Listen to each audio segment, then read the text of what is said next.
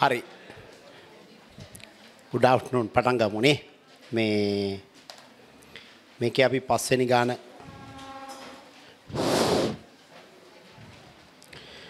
බලන්න පොඩ්ඩක් ගන්න. ක්‍රිෂාන්තගේ ව්‍යාපාරයේ 14 මාර්තු 23 පොල් 3 පුරාගත් ශේෂ ආරම්භක තොගේ ගැනුම් විකුණුම් වැටුප්පා වේතන ශුද්ධ විදුලිය වරිපණම් රක්ෂණ එහෙම තියෙනවා. මේකේ ගැළපීම් ගොඩේ තියෙනවා 14/3 පැවති තොගේ පිරිවැය 40000යි මෙහි 2000ක ඉතිරි ප්‍රචාර ද්‍රව්‍ය ඇතුළත් පිරිවැයට සිරිස් 5ක් එකතු කර රුපියල් 60000ක ඉන්වොයිස් මිල ලකුණු කළ භාණ්ඩ විකිණීම අපසීමේ පදනමත් යව ඇත. එහෙත් 14/3 මේවායින් විකිණී තිබුණේ 40ක් පමණින් මේ සියල්ල විකුණන ලෙස ගිණුම්ගත කර ඇත.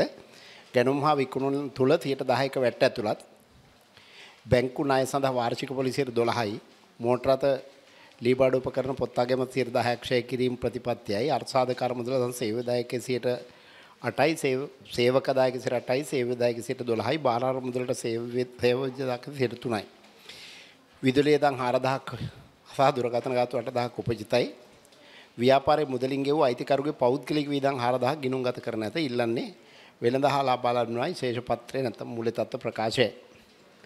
විතර බලමු.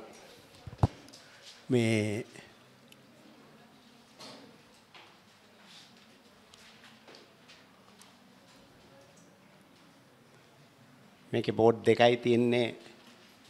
ඒ නිසා පේන්නේ නැත්නම් ඉස්සරහට එන්න.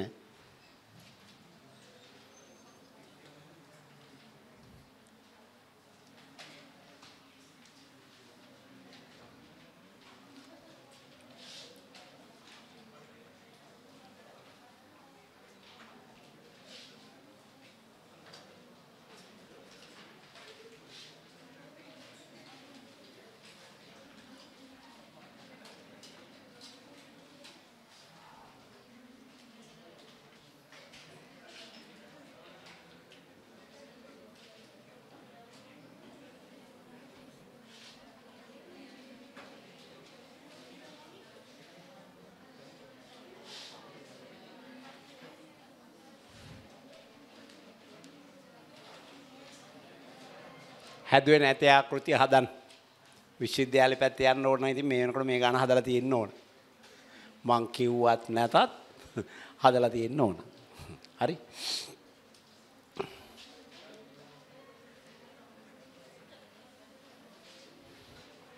මෙතන දැන් 아무තු ගැළපීම් මොකුත් නැහැ. මේ කරලා තියෙන ගැළපීම්මයි ආයෙ කරන්න. ඒතර එහෙම 3-4 කරපුවාම තමයි හරියන්නේ. අනික මං කෝ ඒ ගැළපීම් ටිකම තමයි අපිට දැන් නිෂ්පාදන කිනුම් එක්ක එන්නේ. ওই ගැළපීම් ටිකම තමයි හවුල් ව්‍යාපාරවල එන්නේ. ওই ගැළපීම් ටිකම තමයි ලාභ අරමුණු කරන ගත් ව්‍යාපාරවල එන්නේ. මං පේලියට කියන් ගියා ඒවා සමාගම් දක්වා ඔය ටික එනවා කියලා. හරි. ඒ නිසා ඒ ටික හරියටම 100%ක් නිවැරදිව තේරුම් අරන් තියාගෙන ඉන්න.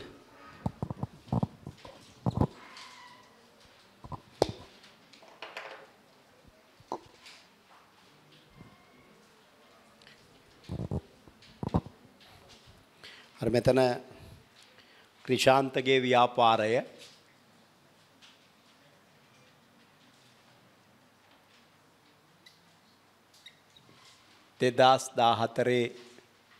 2014 අවසන් වසර සඳහා වෙළඳා ලාභාලාභ ගිණුම මේක ලාභ හෝ අලාභ ප්‍රකාශය කියලා ඉල්ලයි බොහෝ විට.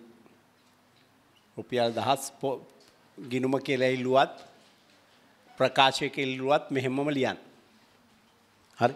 ඒක වෙනසක් කරගන්න එපා. ඒ පේපර් එකේ කියන නම උඩින් ලියන්න. හරි? ඉස්සලම දාන විකුණුම්. නේද? මේකේ විකුණුම් ආපසෙවුම් නෑ මං හිතන තාලෙට. ඒ නිසා මෙතන උඩින්ම දානවා විකුණුම්.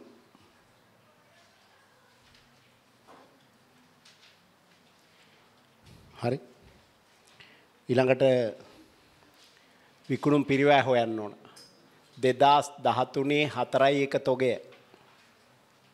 දාලා මේකට ගැනුම් දාලා ගෙනීමේ කුලී තියනවා නම් එකතු කරන්න ඉඩ තියලා අවසාන වශයෙන් මෙහෙන් අඩු කරනවා 2014 3.31 තොගය. මෙතන පොඩි ඉඩක් තියාගන්න. අඩු කරන්න එකතු කරන්න ඕනේ ඒවා ඔක්කොම ටික එතන දාන්න. හරි එකතු කරන ඒවා එකතු කරලා අඩු කරන ඒවා අඩු කරලා ගන්න ඕනේ නැහැ. කැල්කියුලේටර් එකක් තියෙනවනේ. ඒ නිසා අඩු කරන ඒවා වරහන් කරලා දාන්න එකතු කරන ඒවා නිකන් දාන්න ඒත් හරි. අවසන්තෝගේ අඩු කරනවා. අඩු කරලා එන උත්තරේ විකුණුම් පිරිවැය. ඒක මෙතෙන්ට ගෙනියනවා. විකුණුම් වලින් විකුණුම් පිරිවැය අඩු කරපුවාම ඉන්නේ දල ලාභය. ඒක මෙතන. දල ලාභය.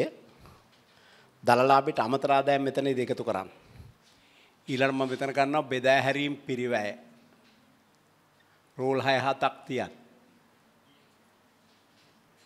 ඊළඟ පරිපාලන වියදම්. පරිපාලන වියදම්. එතනත් රූල් 6-7ක් තියන්න. ඊළඟ මූල්‍ය හා වෙනත් වියදම්. මූල්‍ය හා වෙනත් වියදම්. මෙතන ක්‍රිෂාන්තිගේ ව්‍යාපාරය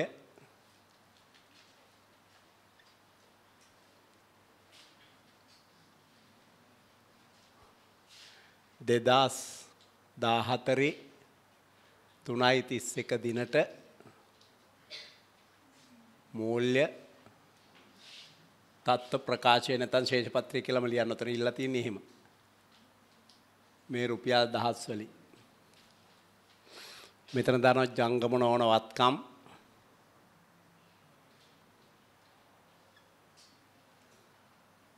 පිරිවැය සමුච්චිතශය ධාරණ වටිනාකම විභාගයට හදද්දි පෙර වැඩ කරන්න ඕන අවම කරලා පෙර වැඩ වල වෙලා යනවා. හරි. ඒතර මේකේ දීපල පිරිය තහ උපකරණ කොටේ තියෙනවා ලී බාඩු උපකරණයි මෝටර අතයි විතරයි තියෙන්නේ. ඉඩම් කොට නැගිලා නැහැනේ. ලී බාඩු උපකරණ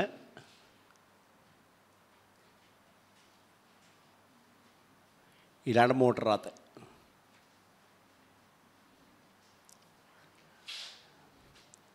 ඉතින් මෙතනින් දාලා ඔය එකතු ඔතන ඉවර කරනවා. ඊළඟට වෙනත් ජංගම නොවනවත් කමෝකේ නෑ නේද? ආයෝජන වගේව නෑ නේද? ඊට පස්සේ මෙතනින් දානවා ජංගමවත්.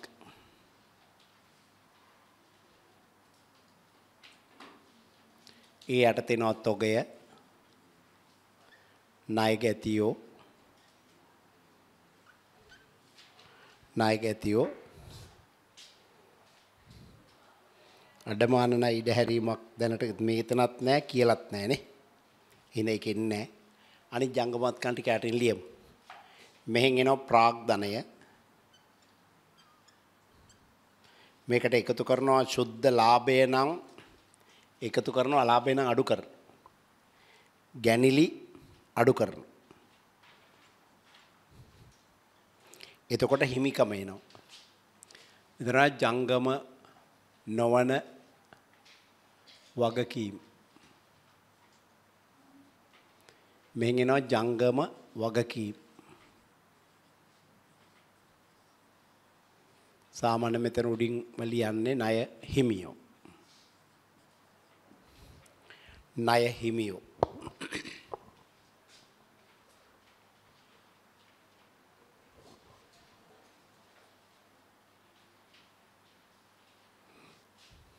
හරි.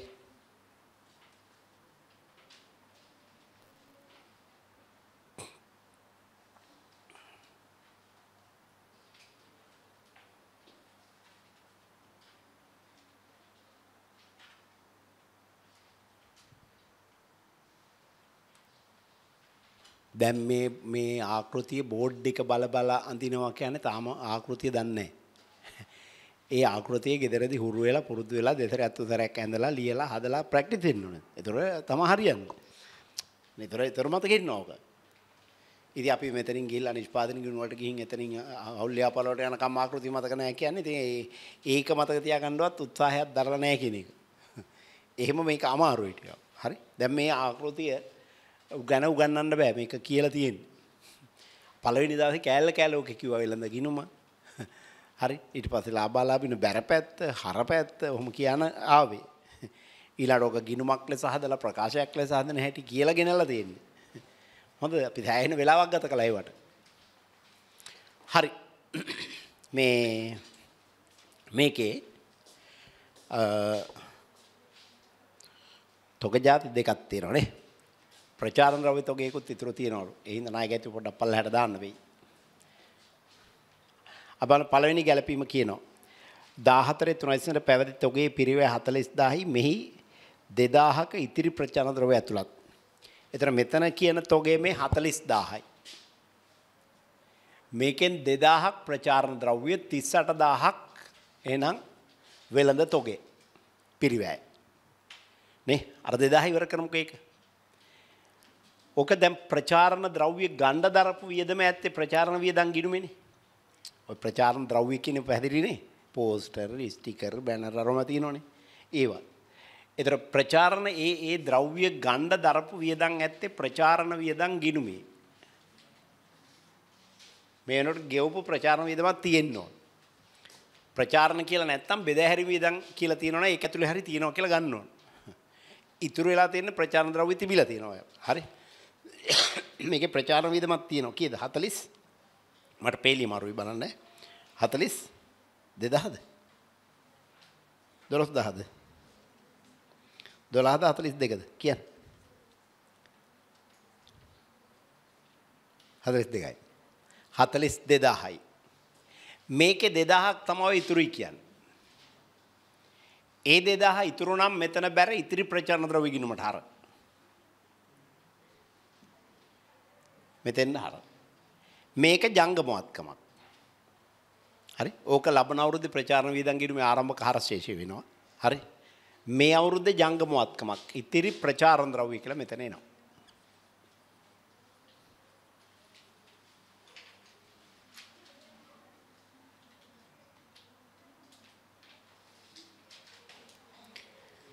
දැන් එහෙනම් ප්‍රචාරණ ද්‍රව්‍ය ඉතුරු වෙනවා නම් ප්‍රචාරණ වියදමෙන් අඩු කරලා ජංගමවත්කම් කොට එළියනවා. ඉන්ධන ඉතුරු කිව්වනම් ඉන්ධන වියදමෙන් අඩු කරලා ජංගමවත්කම් කොට එළියනවා. ඇසුරුම් ද්‍රව්‍ය ඉතුරු නම් ඇසුරුම් වියදමෙන් අඩු කරලා ජංගමවත්කම් කොට එළියනවා. හරි? වෙළඳ තොග විතරයි වෙළඳ ගිණුමේදී මෙතන ගලපන්නේ. විකුණන්න ගෙන තොග ඉතුරු වෙච්චා. අනික් ලිපි ද්‍රව්‍ය තොගයක් ඉතුරු කිව්වනම් ලිපි ද්‍රව්‍ය වියදමෙන් අඩු කරලා ජංගමවත්කම් කොට එළියනවා. ඔන්න ඒවා කියා තියලා තියෙන්නේ ඒ තොග දුන්නොත් හදන්න ඕනේ. හරි? පැහැදිලිද? ඔය ආభాෂයෙම ගන්න. එතකොට මේකේ ප්‍රචාරණ වියදම වෙන්නේ 40යි. ඒක බෙදා හැරීම වියදම් ගොඩේ දානවා. ප්‍රචාරණ වියදම් 40යි. ප්‍රචාරණ වියදම් 40යි.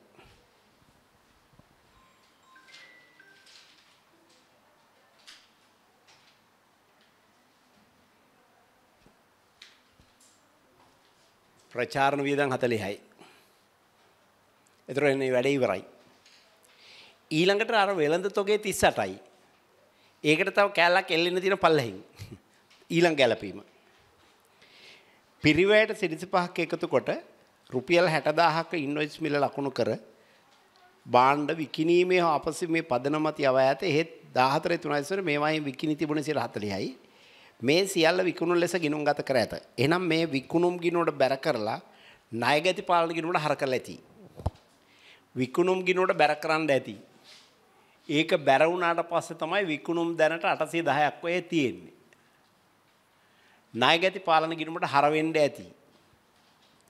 ඒක හර වුණාට පස්සේ තමයි ණයගැති පාලන ගිණුමේ විශේෂය දීලා තියෙන්නේ. ණයගැතියෝ ශේෂය තියෙනවා 86000. මම අනික් ගානෙන් ගන්නවද කියලා බලන්න ඕනේ. 86යි ශේෂය. දැන් අර විකිණීමේ ආපසෙම වදන මත යව බඩු වල ඉන්වොයිස් මිල 60000යි. ඒ වයින් 140ක් ඇත්තටම යාලා විකුණලා. එහෙනම් ඒ 140 මෙතන හර වෙලා මෙතන බැර වුණාට කමක් නැහැ.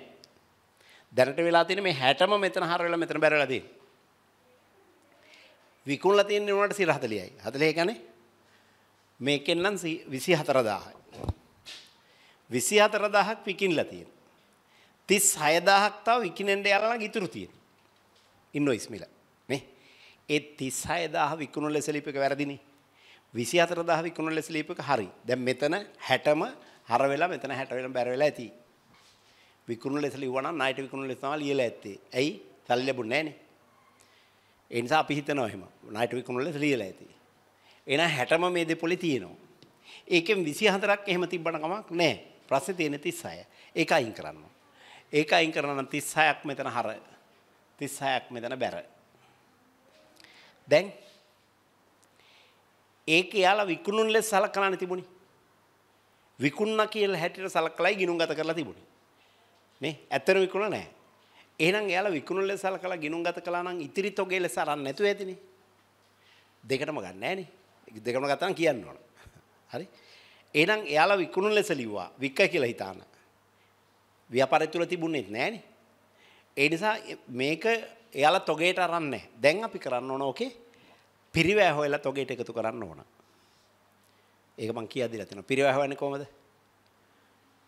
දැන් 100ක් පිරිවැය වුණා නම් 25ක් ලාභ එකතු කරලා ඉන්වොයිස් මිල හැදෙන්නේ 125කට.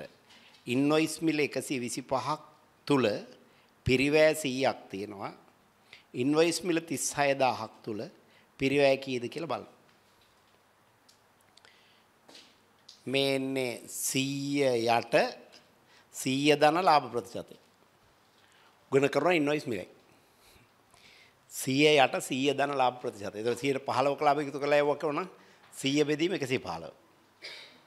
130ක් කිව්වනම් 100 බෙදීම 130. ඒතර මෙතෙන්ද 4යි. මෙතෙන්ද 5යි. 5 4ක් 35යි 5 4ක් 2 10යි. 4 2 8යි 4ක් 28යි 28800ක් තොගය. අන්න ඒක මේ තොගයට එකතු කරන්න ඕන. 28800. ඒතර එනවා 66800යි තොගය. හරි? අන්නේ 66800 මෙතනින් අඩු කර.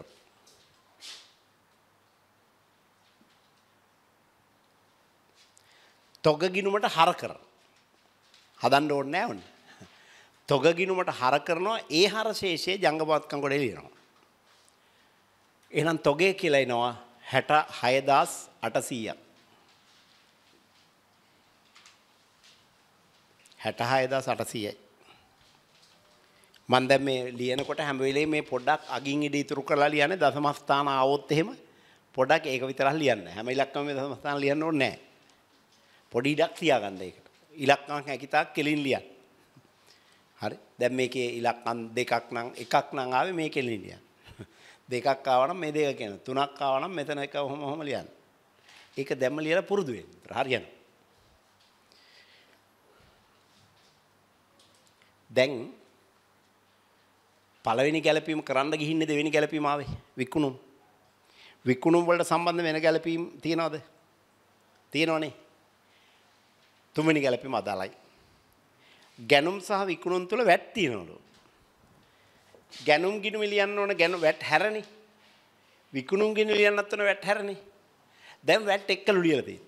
ඒ නිසා ඒවයි වැට් අයින් කරන්න ඕන.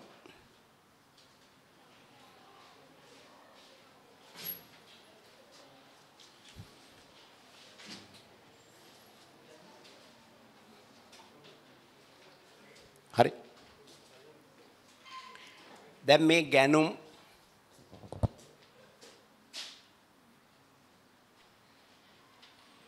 විකුණුම් වැට් පාලන ගිණුම. වැට් පාලන ගිණුම කියන්නේ යෙදවුම් නිමවුම් දෙකම ලියන ගිණුම එකට. විකුණුම් අරක තියෙනවා. විකුණුම් ගිණුම ඕනේ නැහැ. මම දෙතරක් හැදුවා.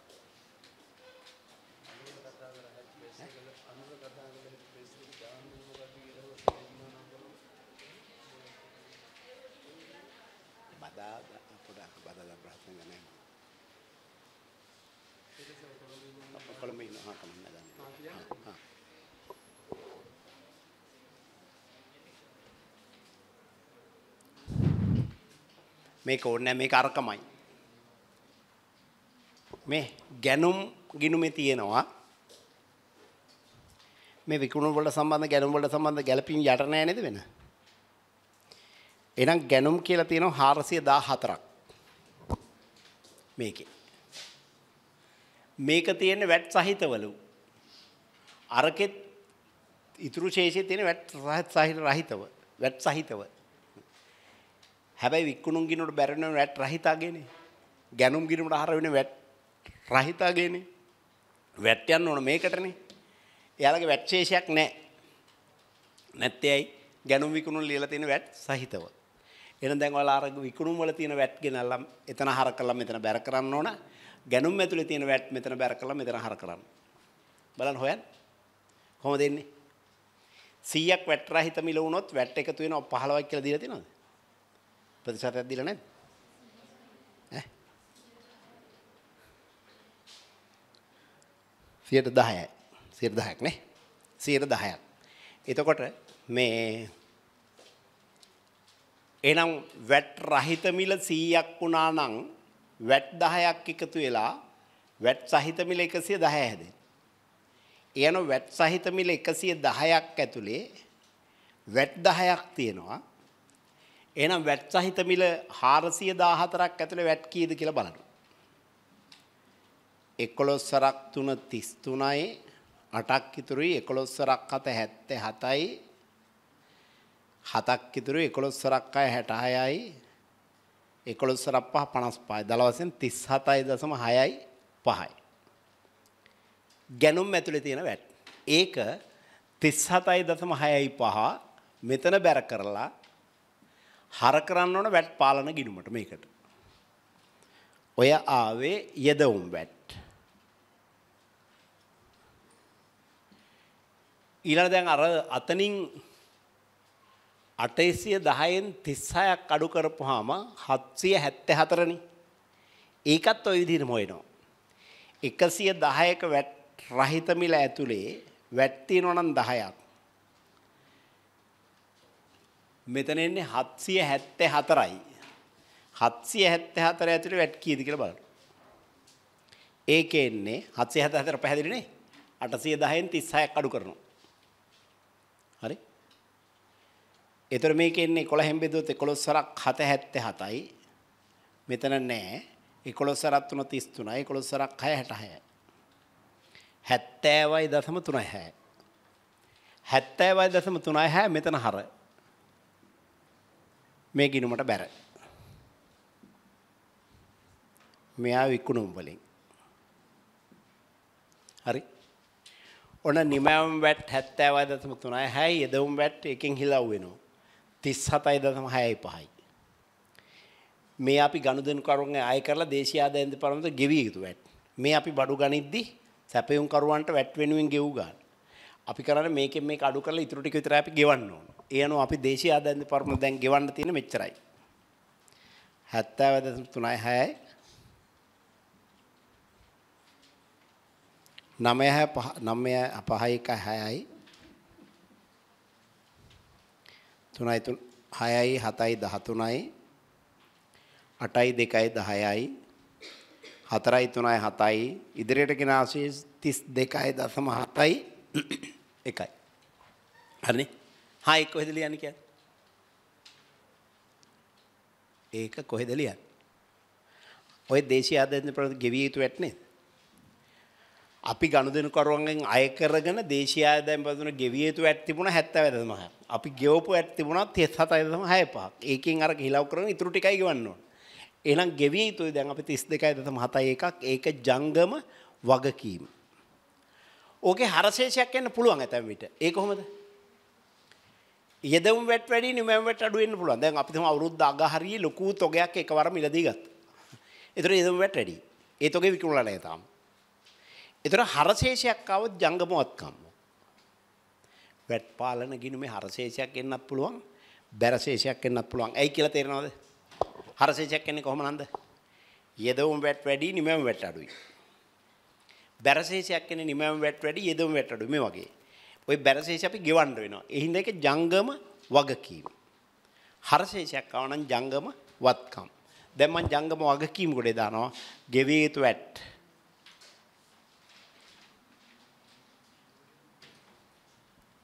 32.71යි.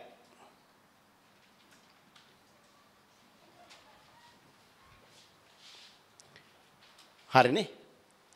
ඔන්න වැට් පාලන ගිණුම හරි. ගැනුම් වලට සම්බන්ධ වෙන ගැළපීම් නැහැ. 414 මෙතන ගත්තොත් දැන් එන්නේ 5යි 5යි 10යි 7යි 3යි 10යි 8යි 14යි 4යි 7යි 11යි 3යි 376.3යි 5යි 376.3යි 5යි 376.3යි 5යි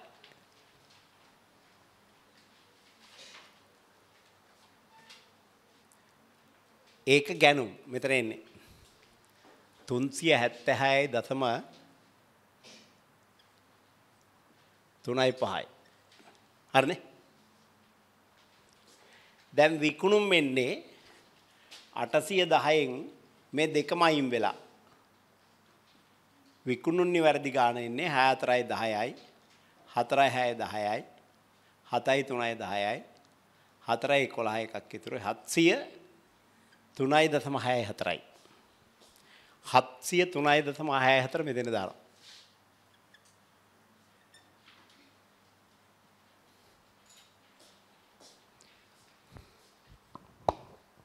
හත්සිය 3.64යි. ණය ගැතියෝ 86න් 36ක් අඩු වුණාම 50යි. වෙන ගැළපීම් නැහැ නේ. එහෙනම් 50 ජංගමවත්කම් කොට එළියනවා. ණය ගැතියෝ.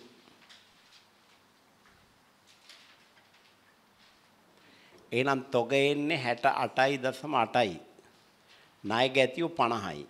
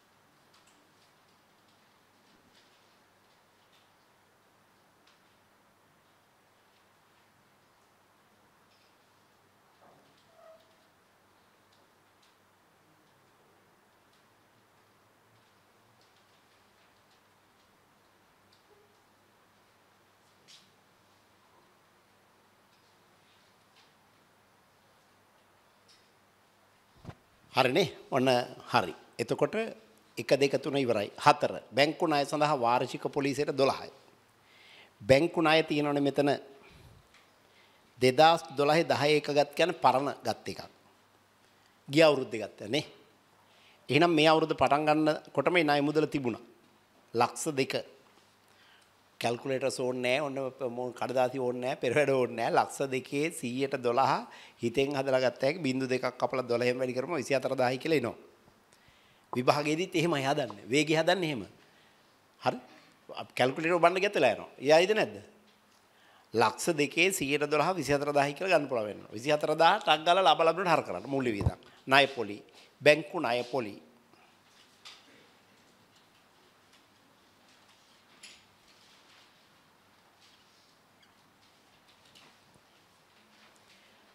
ඊට පස්සේ බලනවා ස්පීහ දාලා ඔක දාලා එතන ඒක තමයි වේගය හැදෙන්නේ. හරි?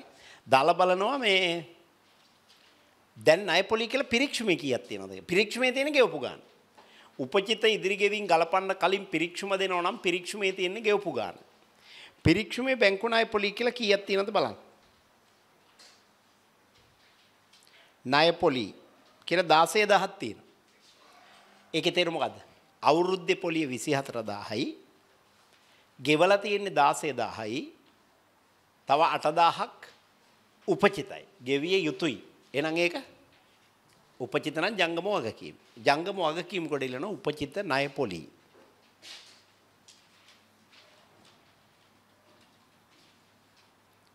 අටයි.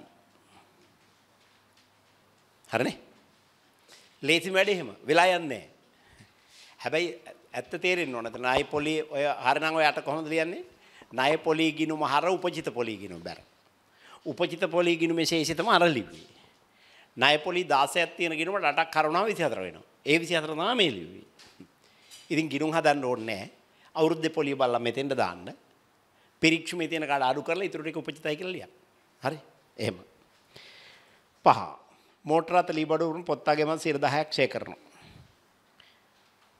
පොත්තගේ මත 10ක් ෂේ කරනවා.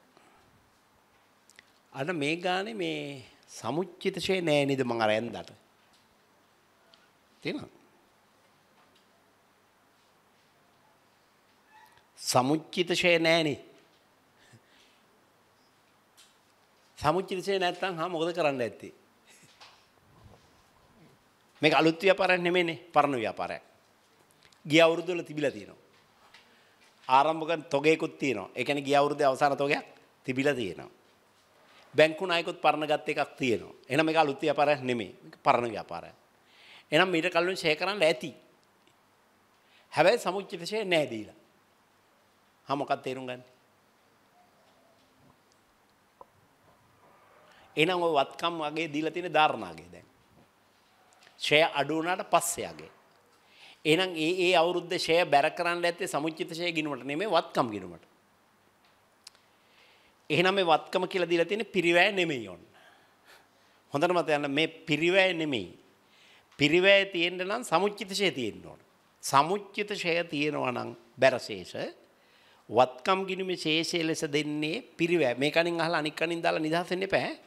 ඔළුවට අරන් තියාගන්න ඕන. සමුච්චිත ෂෙයා දීලා තියෙනවා නම් වත්කම් ලෙස දීලා තියෙන්නේ පිරිවැය. සමුච්චිත ෂෙයා දීලා නැත්නම් ඒ කියන්නේ ෂෙයා බැර කරලා තියෙන්නේ වත්කමටමයි. එහෙනම් වත්කම ලෙස දීලා තියෙන්නේ ෂෙයා අඩු පසු ධාරණ අගේ. එහෙනම් ඇත්තටම මම අතන මේක හැදුවට මේ තීරුව ඕනේ නැහැ. එහෙම තොරතුරක් අපට නැහැ. ඔය තියෙන ඉලක්කම පිරිවැය කියලා දාන්න බෑ. පැහැදිලිද? පිරිවැය නෙමෙයි ඔය තියෙන්නේ. පිරිවැය තීරුව ඔකලිවෝ වැරදි. පිරිවැය අපට දීලා නැහැ මේ ගන්න. ඒ නිසා ඔය තියෙන්නේ පහුගිය අවුරුදු වල ෂෙයා කළාට පස්සේ ධාරණාගේ. මට ඒක මං හිතුවා සමුච්චිතේ තියෙනවා කියලා. හිතලා දැන්. දැකලා නෙමෙයි. හරි? දැන් ඔකේ ලීබඩු උපකරණ. ලීබඩු උපකරණ තියෙනවා. ලීබඩු උපකරණ ෂෙයා වීම කියලා හරශේෂකුත් තියෙනවා. මොකද්ද තේරුම? ෂෙයා වීම කියලා හරශේෂයක් තියෙනවා නම් ප්‍රවර්තන වර්ෂයේ ෂෙයා වීම දැනටමත් ගිණුම්ගත කරලා තියෙන්නේ. ෂෙයා වීම ගිණුම හර කරලා එහෙනම් තියෙන්නේ. ඒ හරශේෂය තමයි තියෙන්නේ. බැරසටනත් ලියන්න ඇති. දීලා දෙන පිරික්සම සමානනේ. අවිනිශ්චිත ගිණුම් දීලා නැහනේ. නේ? කොහෙද බැර කරන්න ඇත්තේ? ලීබඩු උපකරණ ගිණුමට බැර කරන්න ඇති. සමුච්චිත ෂෙයාවකේ නැහැ. එහෙනම් එයාලා මේ 28000 මුදල් ගිණුම හර කරලා ලීබඩු උපකරණ ගිණුමට බැර කරන්න ඇති. ලීබඩු වලින් කෙලිම අයින් කරන්න ඇති. හරි? සමුච්චිත ෂෙයා ගිණුමට දාලා පස්සේ කරන්නේත් ඒකනේ. එහෙම නැතුව කෙලිම අයින් කරන්න ඇති. හරි? දැන් අපිට කරන්න තියෙන්නේ ෂෙයා වීම ශේෂය මේ තියෙන එක මේකට ෂෙයා ගිණුම් ගත කරලා තියෙන්නේ. ලාභ ලාභනට දානවා. ලීබඩු හා උපකරණ ෂෙයා 28000යි. පරිපාලන වියදම්නේ. මෙතන වියදම් වර්ගය තේරෙන්න ඕනේ. ලීබඩු හා උපකරණ ෂෙයා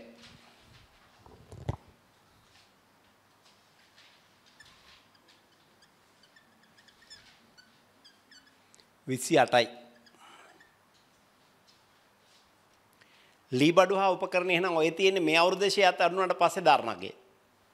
එන එක කිලිම මූල්‍ය තත්ත්ව ප්‍රකාශය ලිය හැකි. ලී බඩු හා උපකරණ 600 251ද 252යි.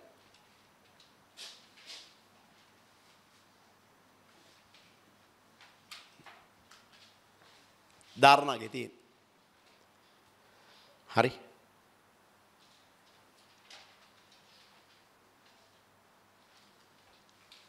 මෝටරත් පොත්තගේ මත. ඒ කියන්නේ දැනට පොත්වල තියෙන අගේ මත ෂෙයා කරන්න කියලා කියන්නේ. ඇත්තටම ඔය යහා මොන ක්‍රමයේද? පොත්තගේ මත ෂෙයා කරන්න කියලා තියෙනවා. ඔය සරල මාර්ග ක්‍රමයේද හීනෝන ශේෂ ක්‍රමයේද?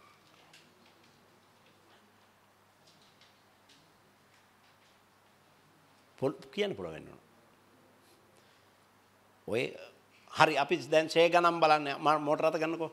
මෝටර රත දැන් මෙතන පිරික්ෂමේ දැක්වෙන්නේ කීයද? පොත්තගේ කියන්නේ ගිනුම් පොත්වල දැක්වෙන අගේ.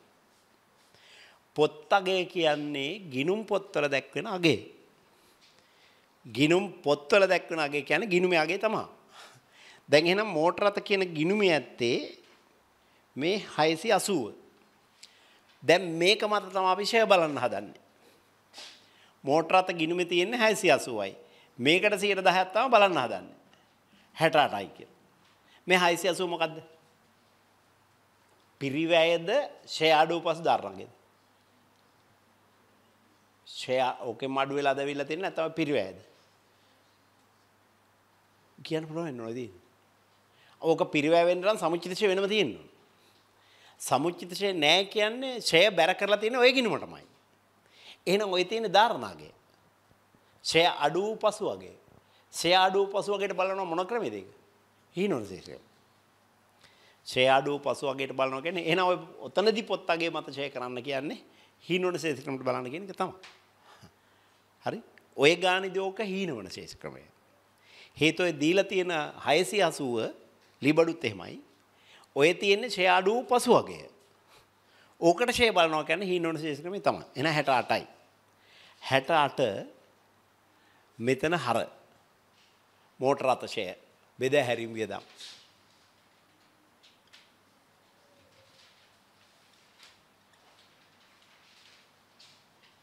ඔය මම මේ උදාහරණ ගන්නෙ මොනවා හරි කියා දෙන්නනේ. ඒක කියා දෙන එක හොඳට තේරුම් ගන්න ඕනේ. ඔය ලාභ ලැබෙන හර නේද? හා කොහෙටද බැර? කොහටද බැර කරන්නේ? කියන්න බැර කරන්න දිහේ. දැන් සමුච්චිත ෂෙයා ගින්මක් නැහැ. ඔගේ නැහැ එහෙම. දැන් මම බැර කරන්න ඕන තැන කියලා තියෙන්නේ. දැනුත් කිව්වා.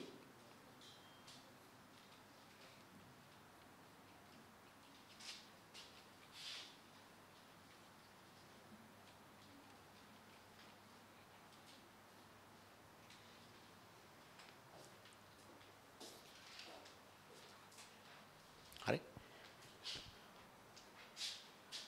දැන් සමුච්චිත ෂෙයා ගින්මක් නැහැ නේ. එහෙනම් බැර කරන්න වෙන්නේ මේ මෝටර රත ගිනුමටම තමයි. 680ක් තියෙන ගිනුමටමයි. 680ක් තියෙන මේ මෝටර රත ගිනුමට 680ක් තියෙන ගිනුමට තමයි බැර කරන්න වෙන්නේ. වෙන බැර කරන්න තැනක් නැහැ නේ. ඇත්තට මේ වත්කම් ගිනුමටම ෂෙයා බැර කරනවට කියනවා ෂෙයා කපා හැරීමේ ක්‍රමය කියලා. බොල් ණය වගේ අර නිකන් කපා හැරීම. එන 68ට මෙතන බැර. හරි. ඔන්න මෙතන බැර ලාභ ගිනුමට හර. දැන් මේක ඉතුරු වෙන්නේ ෂෙයා අඩුව පසු වගේ ධාරණාගේ 612යි. මේ දෙකම ධාරණාගේ එතකොට. මේකත් ධාරණාගේ මේකත් ධාරණාගේ. ඒතර 864යි එතෙන්.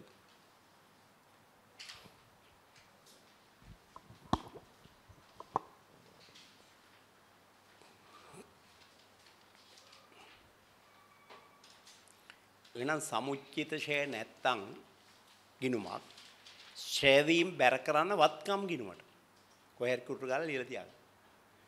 සමුච්චිත ෂෙයා කියලා බැරශේෂ දීලා නැත්තම් වර්ෂයේ ෂෙයා බැර කරන්න කෙලිම වත්කම් ගිනුමට ඒ කියන්නේ වත්කම් ශේෂයෙන් අඩු කරන්න. හැබැයි ෂෙයා වීම කියලා හරශේෂ සහිතව නම් දීලා තියෙන ඒ කියන්නේ ඒ අඩු වෙලා තියෙන්නේ. දැන් මේ 252 තියෙන මේ අවුරුද්ද ෂෙයාත් අඩු වුණාට පස්සේ මේ අවුරුදු 200ත් එකට බැර වෙලා තියෙන්නේ.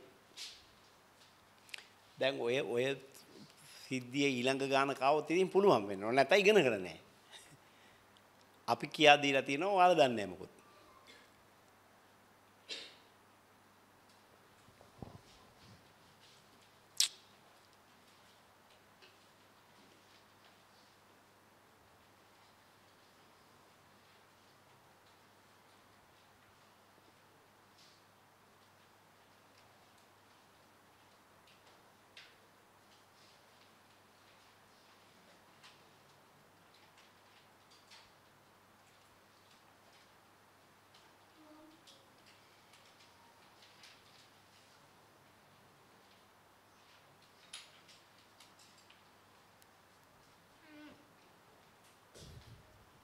හරිනේ?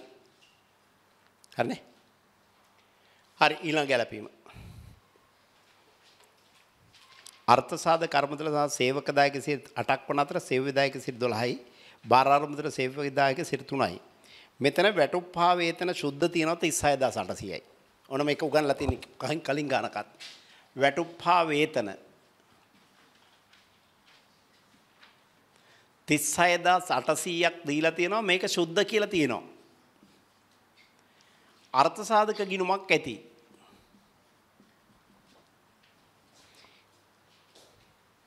අර්ථ සාධක නැද්ද? නෑ නේද? නෑ නේ. මොකක්ද තේරුම? දැන් මේ පිරික්සුමකින් තේරුම් ගත යුතු දේවල් ටිකක් තියෙනවා. ඒකයි මම මේ පිරික්සුම දිහා බල බල අහන්න මේ. ඔයාලා මේ ශේෂ පිරික්සුමක් කියනකොට තේරුම් ගත යුතු දේවල් ටිකක් තියෙනවා. ඕක මම කලින් කියලා තියෙනවා. දැන් ඔන්න මෙහෙම ශේෂයක් නැහැ. එහෙම ශේෂයක් නැහැ කියන්නේ එහෙනම්. ඕකේ තිබ්බනම් ශේෂයක් මොකක්ද ඒක? අර්ථ සාධක කියලා ශේෂයක් දීලා තිබ්බනම් මොකක්ද ඒක? ඒ දක්වා ගෙවපු ගන්න. දැන් විදුලි වියදම් කියලා ශේෂයක් දෙන්නේ ගෙවු විදුලි වියදම්. කුලී කියලා ශේෂයක් දෙන්නේ ගෙවු කුලී. නේ? වැටුප් කියලා ශේෂයක් දෙන්නේ ගෙවු වැටුප්. හරිද? වියදම් ගිණුමක ශේෂයක් දෙන්නේ ඒ වෙනකොට ගෙවලා. තාම ගැලපීම් කරලා නැහැ නේ. දැන්නේ ගැලපීම් කරන්න. නේ? පැහැදිලිද? එහෙනම් ගැලපීම් කරන්න පෙර වියදම් ගිණුමක ශේෂයක් කියන්නේ ඒ දක්වා ගෙවපු ගන්න. දැන් මේකේ EPF කියලා ශේෂයක් නැහැ. නැහැ කියන්නේ කීයක්වත් ගෙවලා නැහැ. හැබැයි මෙතන තියෙන සුද්ධ ගාන. සුද්ධ ගාන කියන්නේ මොකද්ද?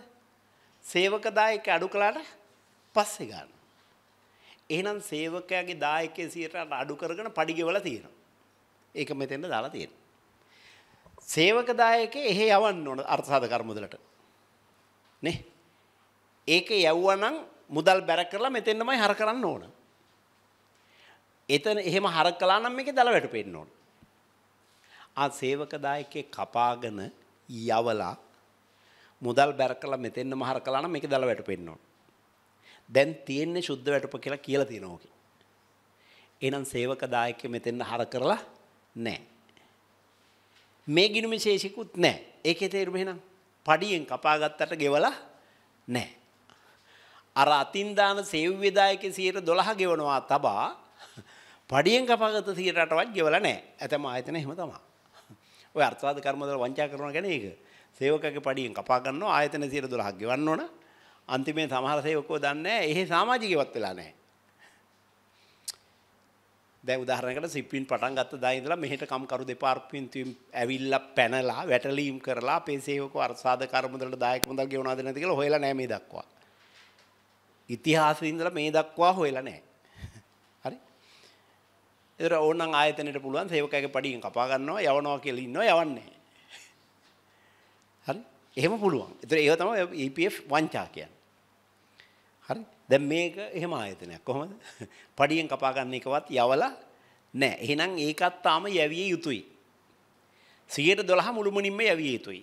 දැන් කොහොමද ගැලපීම කරන්න කියන්නේ? ඉස්සරළම සේවක දායකේ බලන්න. සේවක දායකේ බලන කොහොමද බලන්නේ? 92ක් සුද්ධ වැටුප වෙන තැන සේවක දායක 8යි. දල වැටුප 100 නම් සේවක දායකේ 8යි. එතකොට සුද්ධ වැටුප 92යි. සුද්ධ වැටුප මේක පැහැදිලිනේ. දල වැටුප 100 නම් 8ක් අඩු කරලා තමයි සේවකයට ගෙවන්නේ 92යි. දල වැටුප 100ක් වෙන තැන සුද්ධ වැටුප 92යි. අර්ථ සාධක සේවක දායකයේ 8යි. මෙතන. එහෙනම් සුද්ධ වැටුප 92ක් වෙද්දි සේවක දායකයේ 8යි නම් සුද්ධ වැටුප 36800ක් වෙද්දි සේවක දායකයේ කියලා බලමු. මෙතන එන්නේ 3200යි. නේ? අන්න 3200ක් මෙතන හර වෙන්න ඕන. ඒතර තමයි දල වැටුපේ ඉන්නේ. ඕක පඩියෙම කොටසක්. ගෙවලා නැහෙනි. ගෙවලා නැත්තම් ගෙවිය යුතුයි. ඒකත් වගකීමක්. ගෙවිය යුතු ETF කියලා ගිණුමකට දානවා. මේකට බැර. හරි? 3200. ගෙවිය යුතුයි. EPF එකට යවන්න ඕන. අරමුදලට. ඊළඟට සේව් වේදායක බලනවා. සේව් වේදායකේ දැන් දල වැටුපේ ඉන්නේ කීයද? 40000 නේ. මේකේ තියෙන දැන් 40000යි මේක. එහෙනම් දල වැටුප 40000යි. අන්න 40000ට 12. 40000ට 12 බලන්න කැල්කියුලේටර් ගන්න එපා. වෙලා යනවා. කඩදාසි ගන්නත් එපා. පෙරවැඩ කරන්නත් එපා. 40000 12 කියේ 12 48යි. 4800යි. 4800 කොහොමද ලියන්නේ? අර්ථ සාධක වියදම් ගිණුම හර. මේ ඒකත් ගෙවිය යුතුයිනේ. දායක මුදල් දෙකම ගෙවන්න දෙනවා දැන්. එහෙනම් මෙතනම බැර. හරිද? අන්න දැන් ඔය දාන්න. මේක ලාභ ලබන්නට යනවා 40ක්. වැටුප් පාවේතන පරිපාලන වේදම්.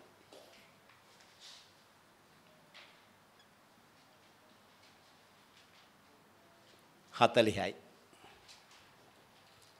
මේක අර්ථාද කර්මදල් වියදම. මේක බැර ලාභ ගිණුම හර 4800යි.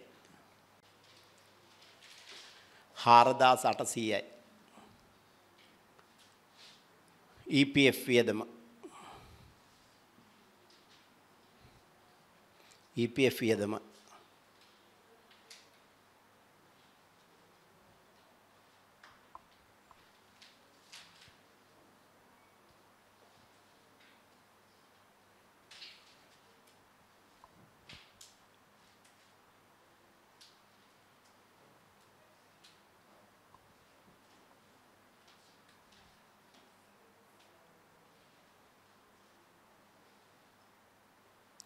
අරක ගෙවිය යුතුයි 8000ක්. ගෙවිය යුතු අර්ථ සාධක කියලා ජංගමයක් කියමු ගොඩ එලියන්. ගෙවිය යුතු EPF 8යි. හරි? බාර අරමුදලට 3ක් කියනෝනේ. ඒකත් අර වගේම ගහන්නේ. උගන්ලානේ තියෙන්නේ. ඕකේ බාර අරමුදල් කියලා හරශේෂයක් නැහැ නේ. නෑ ඒක කීයක්වත් ගෙවලා නෑ. එහෙනම් මුළු ගානම ගෙවන්න ඕන. මුළු ගානම ගෙවන්න ඕන. ඒක බලන්නේ 40000න් 103ක්. 40000 103ක්. බැලුවොත් කීය දෙන්නේ? 1200යි. ඒක බාර අරමුදල් වියදම. මෙතෙන් යනවා. බාර් ETF වියදම.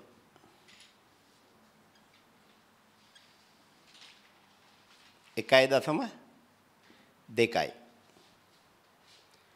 ටිකක්වත් ගෙවලා නැහැ. එහෙනම් මුළු ගානම උපචිතයි. ගෙවිය යුතු ETF කියලා මෙතන ලියන. ඕන දැන් අනික් හවුල් ව්‍යාපාරවල හරි මේ වෙන්න පුළුවන්. මේ අර්ථ සාධක ගැළපීම આવොත් තනියම ලියන්න පුළුවන් වෙන්න ඕනේ. එදාට සියල්ල අමතක කරලා බ්‍රෑන්ඩ් නිව් ළමයි එන්නේ නැහැ. ළමයි පරණ අය වෙන්න ඕන. අද එන්න ඕන ගිය සතියේ හිටපු ළමයි බ්‍රෑන්ඩ් නිව් ළමයි එපා එන්න. හරි? right.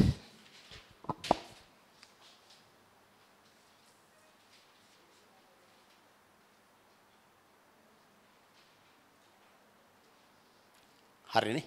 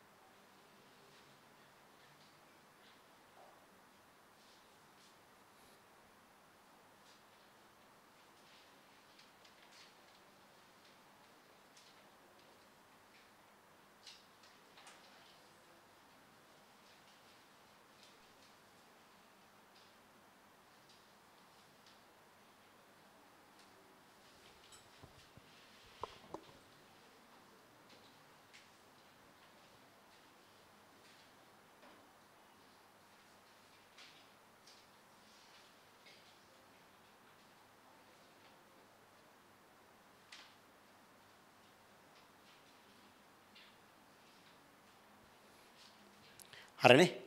ඕන අර්ථ සාධක බාර අරමුදල් කතාව. ඔහොම ඉන්නේ. තේරුම් නැද්ද තියෙනවා කියන්න. 7 විදුලි වියදම් 4000ක් සහ දුරකථන ගාස්තු 8000ක් උපචිතයි. මේකේ විදුලි වියදම් කියලා පිරික්සුමේ තියෙනවා 32000ක් විදුලිය හා වරිපණම් දෙක එකට තියෙන්නේ. වරිපණම් වලට ගැලපීමක් නැහැ. විදුලියත් ඔය 32000 ඇතුලේ තියෙනවනේ. ඒ 32000ක් වියදම තියෙනවා. මෙතන උපචිතයි කියනවා 4000ක්. එතන මුළු ඕක එකට එකතු වෙන්න ඕනනේ. උපචිත වියදම ගෙවා තියෙන වියදමට එකතු වෙන්න ඕන. ගිණුම් හදන්න නැහැ ඕන මං. ඒ කියන්නේ ඔය විදුලිය හා වරිපණම් ගිණුම හර උපචිත විදුලිය ගිණුමට බැර. විදුලිය හා වරිපණම් ගිණුම හර කියන්නේ ඕකට එකතු වෙනවා. මේ 36000ක් තියෙන විදුලිය හා වරිපණම් කියලා තියෙන 32000ට එකතු වෙනවා 4000ක්. ඒතර 36000යි. මෙතන පරිපාලන විදුලිය හා වරිපණම් 36යි.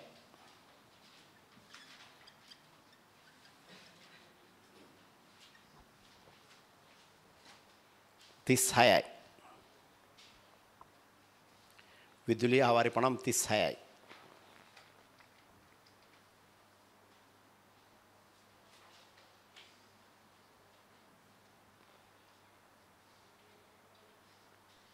හරිනේ. අර උපචිත 4000 ජංගම වගකීම් උපචිත විදුලිය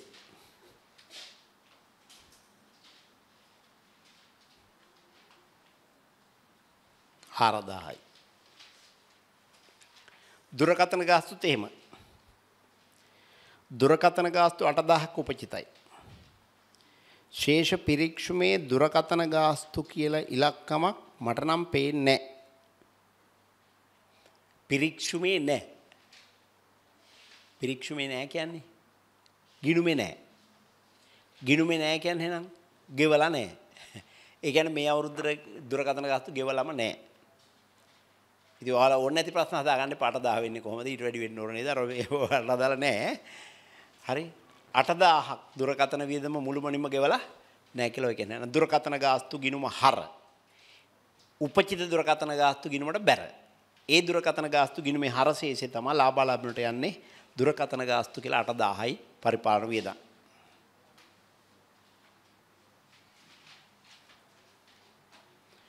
උපචිත දුරකථන ගාස්තු 8000 මෙදෙන්න එනවා.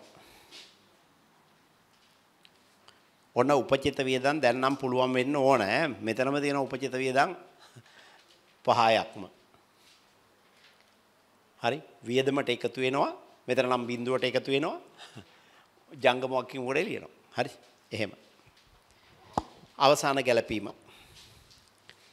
ව්‍යාපාරයේ මුදලින් ගෙවූ අයිතිකරුගේ පුද්ගලික වියදම් 4000ක් ගිණුම් ගත කර නැත. ඒ මොනවාද? පුද්ගලික වියදම් නම් ගැනිලිනේ. ව්‍යාපාරයේ මුදලින් ගෙවලා තියෙන්නේ. පුද්ගලික වියදමක් ව්‍යාපාරයේ මුදලින් ගෙවුවා කියන්නේ ගැනිලි. ඒක ලියලා නැහැ. එහෙනම් දැන් ලියන්න ඕන. මුදල් ගිණුම බැර කරලා ගැනිලි ගිණුම හර කරන්න ඕන. ගැනිලි ගිණුමේ දැනට 10000ක ශේෂයක් තියෙනවා. ඒ මොනවද? මේ දක්වා වාර්තා කරලා තියෙන ගැනිලියි. පොත්වල ලියලා තියෙන ගැනිලි. 10000ක ගැනිලි කරලා තියෙනවා. ඒක ලියලා තියෙනවා. තව 4000ක් ගැනිලි කරලා තියෙනවා. ඒක ලියලා නැහැ. පුද්ගලික වියදමක් ව්‍යාපාරයේ සල්ලි වලින් ගෙවුවා කියන්නේ ගැනිලි තමයි. පුද්ගලික ප්‍රයෝජනට ගත්තා කියන එක 4000යි. මුදල් ගිණුමේ දැනට තියෙනවා 62000ක්. 62000ක්. ඔය කියන්නේ 4000යි නේ. එහෙනම් මුදල් බැර ගැනලි හර. එහෙනම් මුදල් ගිණුම එනවා දැන් 62000න් 4000ක් අඩු වෙලා 58000යි. ශේෂය මේක 14000යි. එහෙනම් මුදල් හා බැංකුව හා මුදල් ශේෂය ජංගමවත්කම් වල මෙතන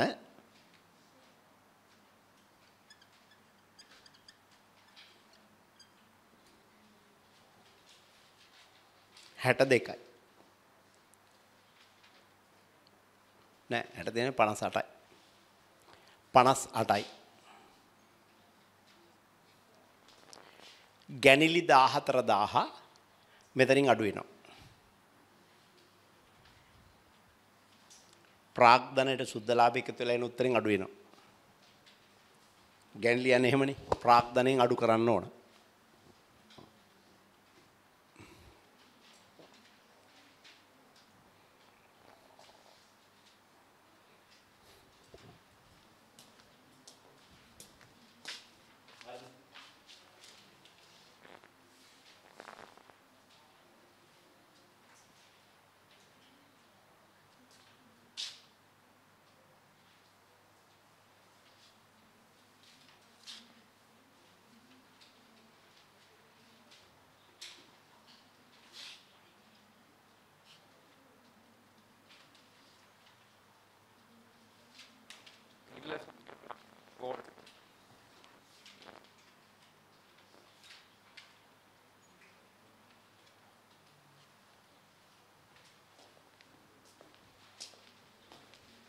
ඔන්න ගැලපීම් ටික ඉවරයි. නේ? දැන් ඔය ගානට ලකුණු දුන්නා නම් මේ හැම ඉලක්කමකටම ලකුණු තියෙනවා. සෑම ඉලක්කමකටම ලකුණු තියෙනවා. හරි? ගැලපීම් හා සම්බන්ධ ඉලක්කම් හැම එකකටම අඩු ගාන ඉලක්කම් දෙකක් එකතු කරලා එකක් හරි දෙනවා. ලේසිම ගැලපීමක් නම් ඉලක්කම් දෙකකට එකක් දෙනවා. අමාරු ගැලපීමක් නම් එකට එක ගන්න දෙනවා. හරි? පැහැදිලිද? දැන් මේ තොගේට එහෙම දැන් තොගේ જાත් දෙකක් ගැලපිලා ඉන්නොත් මේකට ලකුණක් අනිවාර්යයෙන්ම දෙනවා. එහෙම මේ හැම එකකටම ලකුණු දෙනවා. දැන් ඉතුරු ටික ඔක්කොම දාපුවාම ඒවට සමහර ලකුණු දෙන්නේ නැහැ. දෙන්නෙම නැහැ සමහර වරුදවල. සමහර වරුද ඉලක්කම් 4කට එක බැගින් දෙන්න කියනවා. අර 30 දාලා. හැබැයි ඒ අනිත් ඉලක්කම් බලපානවා සමහර වරුද මෙතන දල ලාභයට නිවැරදි ලකුණක් දෙනවා. ලකුණක්. ඒතර මේ ටික ඉතුරු ටික දාන්න නැතුව දල ලාභ ගන්න බෑ. සුද්ධ ලාභයට ලකුණක් දෙනවා. හරි? පැහැදිලිද? ඒ සුද්ධ ලාභය ගෙනින් මෙතෙන්ට දානකොට ලකුණක් දෙනවා. හරිද? ඒතර අන්න ඒ වෙන් තමයි අර අනික් ඉලක්කම් වලට ලකුණු වල බලපෑම එන්නේ. මහ ගොඩක් එන්නේ නැහැ. හරි? බලමු මුලින් ඉඳන් ආරම්භක තොගය 50000යි. 13 4 තොගය මෙතන 50000යි.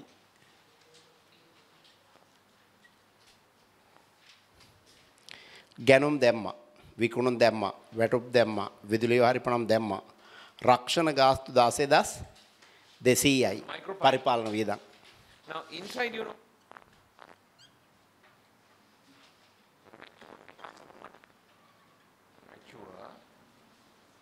හරි. රක්ෂණ ගාස්තු. බෙදාහැරි වියදම් 36000යි. ප්‍රචාරණ වියදම් 42යි. ඇසුරුම් වියදම් 12යි. ඇසුරුම් වියදම් 12යි. මම බෙදාහැරි වියදම් ගොඩේනේ බෙදාහැරි වියදම් ලියන්න වෙන්නේ. බෙදාහැරි වියදම් ගොඩේ බෙදාහැරි වියදම් කියලා ලියන්නේ සාමාන්‍යයෙන්. බෙදාහැරි වියදම් වෙන වෙනම හඳුනාගත්තේ කියලා ලියලා අන්තිමට ගිහින් වෙනත් කියලා ලියනවා. මොකද ඒ සද්දේ? වෙන හෝල් එකකට දෙයක් මේට එනවනේ. මෙතන 4 megas but another megas 4 මේ මයික් දෙක එකට වදිනවා. megas 4 mitosis then it become multi මං හිතේ කොල්ලෙක් කෑ ගන්නවා කියලා බලපුවම නෑ වෙන එකක්. හරි? හරි ඒකට අවධානය යොමු කර පරම දිගට આવොත් බලමු මේ මං කතා කරද්දී කියන එකක් නෑ මම නවත්තපමෙන්නේ. හරි? මේ ඒ හින්දා මං දිගටම නවත්තන්න නැතුව හුස්ම ගන්නවත් නැතුව කතා කරගෙන යන්න වෙනවා දැන් හරි? මේ අපි දැම්මා ඔතන ප්‍රචාරණ වියදම් 42ක් එකක් දැම්මා. ප්‍රචාරණ වියදම් දැම්මා. ඇසුරුම් වියදම් 12යි. මෙතන දානවා. ඇසුරුම් වියදම්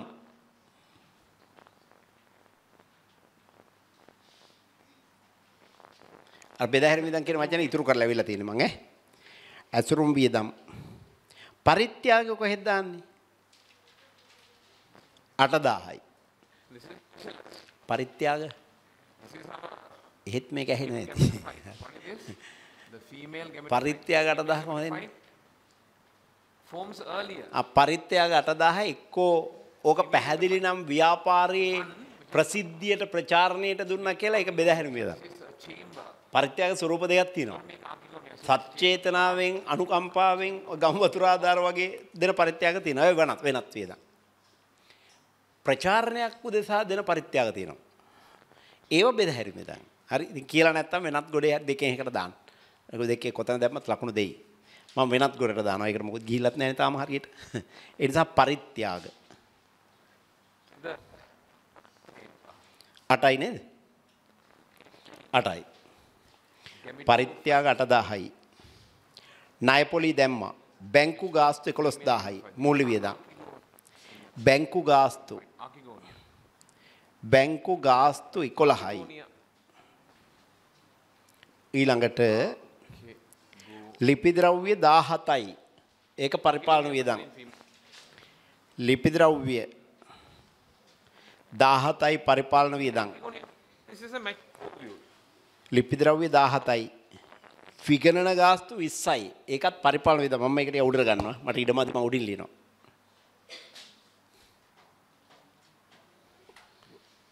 පරිපාලන වියදම් මම උඩින් මෙතන විගණන ගාස්තු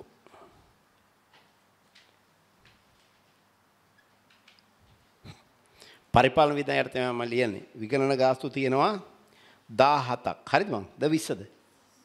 20යි. විගණන ගාස්තු 20යි. නීතිඥ ගාස්තු ඒකත් පරිපාලන විධාන. නීතිඥ ගාස්තු. What is this? නීතිඥ ගාස්තු තියෙනවා 6යි. 6යි. And endorsement. මේ මෝටරත් දැම්මා. ලීබඩු උපකරණ දැම්මා. ෂෙවීම් දැම්මා අපි. 20ට දැම්මානේ? හරි. ඊළඟට බොල් ණය දැම්මා. නෑ බොල් ණය මෙතන දාන්න. බොල් ණය කපහරින්න කියලා තිබ්බේ නැද්ද? නෑනේ හරි. බොල් ණය තියෙනවා Vacancy bill. 5000යි නේද? බොල් ණය 5000.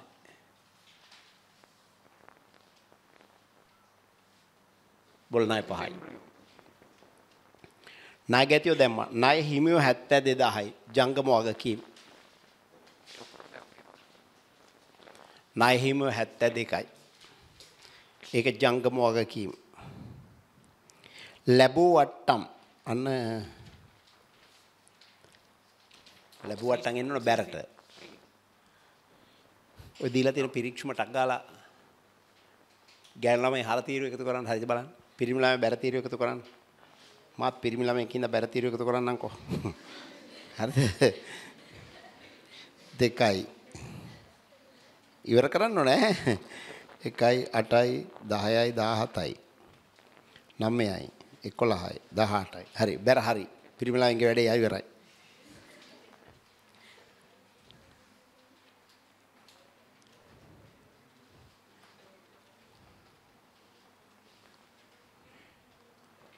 What is it?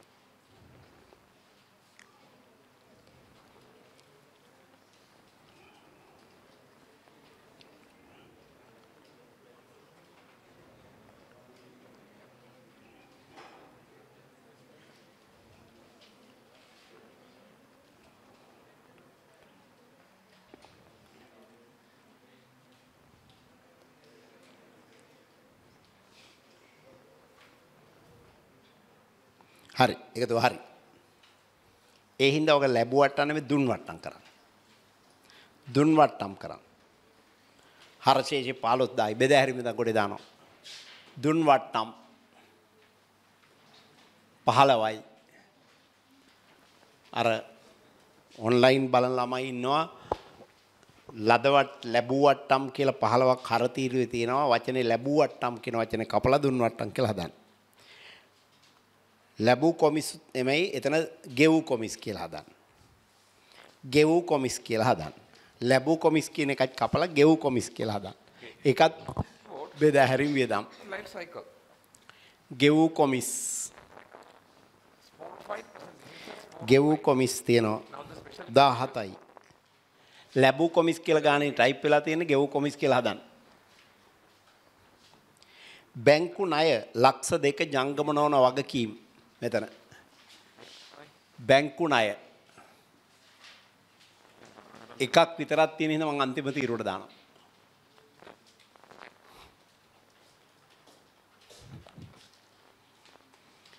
බැංකු අයිරාව 20යි. ඒක ජංගම වගකීම්. බැංකු අයිරාව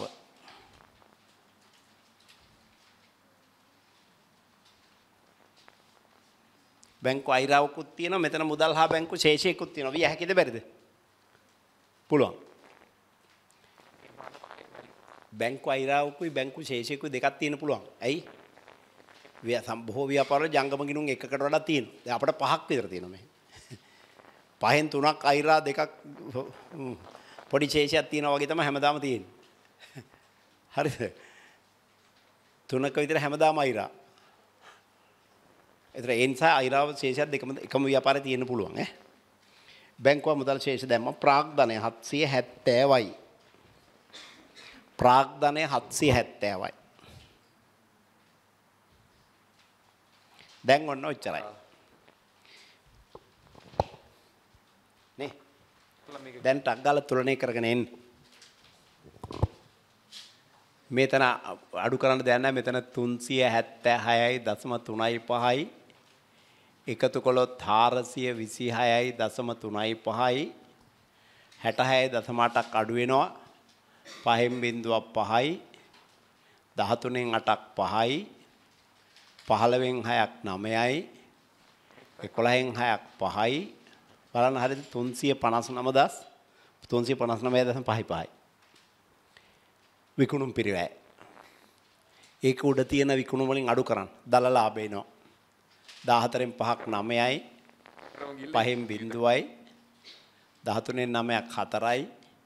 9න් 5ක් 4යි. 6න් 3ක් 3යි. දල ලාභයේ 344.09යි. වෙනත් ආදායම් නැහැ මේකේ. බෙදා හැරීම වියදම් එකතුව තියෙනවා. අර අතෑරපු එකක් තියෙනවා. ඒක වෙනත් බෙදා හැරීම වියදම් කියලා දාන්න. අතෑරින එකක් අපි. වෙනත් බෙදා හැරීම වියදම්. අර මං අතෑරලා අන්තිමට ලියමු කියලා. වෙනත් බෙදා හැරීම වියදම් කීයද? 36. එනම් බෙදා හැරීම වියදම් එකතුව තියෙනවා. 8යි 10යි 15යි 20යි 27යි 33යි ඉතුරු 3ක් 13යි 14යි 15යි 16යි 19යි 193යි පරිපාලන විද එකතු 8යි 2යි 10යි 2යි 12යි 7යි 15යි 19යි 20යි 26යි 34යි 40යි 47යි 4ක් 6යි 8යි 12යි 15යි 17යි 177.2යි මෙතන එනවා 8 4යි 12 1යි 13යි 3 1 4යි 43යි මුළු වියදම් මුළු වියදම් 3යි 7යි 10යි 3යි 13යි එකක් ඉතුරුයි 10යි 17යි 21යි දෙකක් ඉතුරුයි 2යි 2යි 4යි මේ පැත්තෙන් ආවේ 344යි 0.9යි දැන් අන්න වියදම් වැඩි අලාභයක් එන්නේ නේ. We take one microspore film, the underside of the microspore, 10න් we can see that the 9ක් එකයි. sporangia are present. 10න් 9ක් එකයි එකයි. Sporangia are present in 13න් 4ක් 9යි. right, we call them 10න් 4ක් 6යි. හරිනේ? 69.1යි අලාභය. සුද්ධ අලාභය. section through this leaf සුද්ධ අලාභය. and then draw it.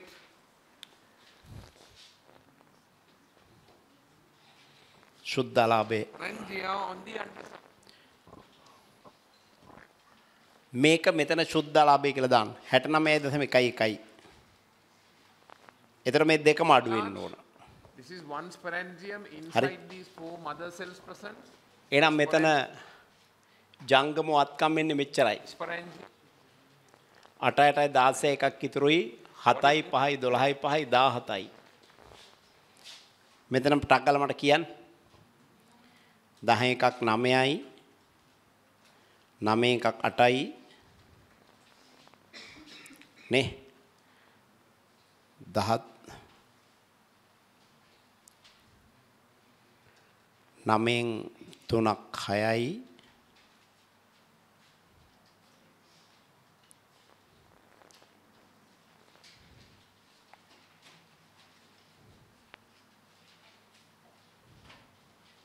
හරිද? microspore mother cells, they under හරිද? 686.8යි 9යි හිමිකම. මෙතන මුළු වත්කම්, ජංගම වත්කම්, ජංගම නොවත්කම් එකතු කරපුවාම එනවා. මුළු වත්කම් 8යි 6 4යි 10යි 7යි 14යි 2 8යි 10 1040.8යි මෙතන 1යි 7යි 2යි 9යි 2යි 4යි 12යි 20යි 21යි 25යි 33යි 3ක් 10යි 16යි 10 15යි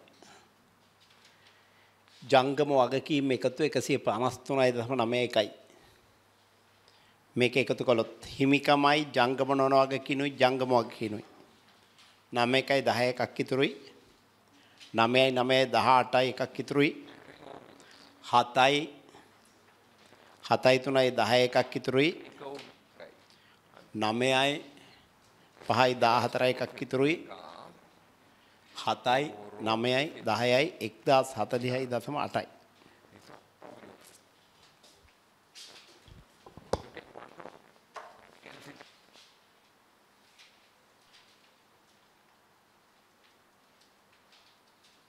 දැන් මොනවා හරි ප්‍රශ්න තියෙනවා නම් අහන්න.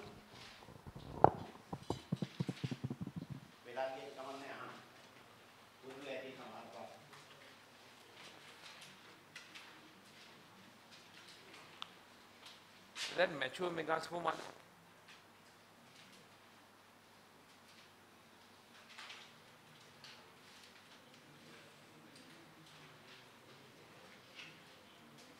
Yes, sir.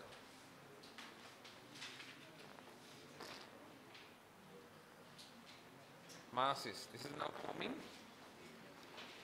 4 megaspores. What are 3 are going to die. 3 are going to die. The mature megaspore. Mature megaspore. Mature megaspore. Mature megaspore now.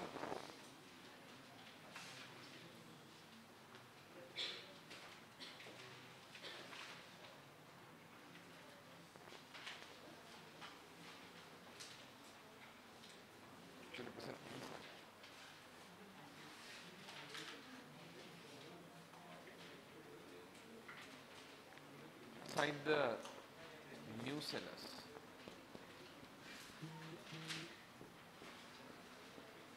Inside the nucellus. Then we can see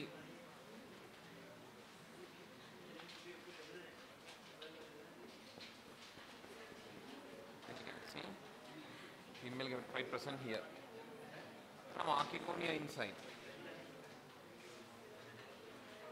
Some archegonia inside.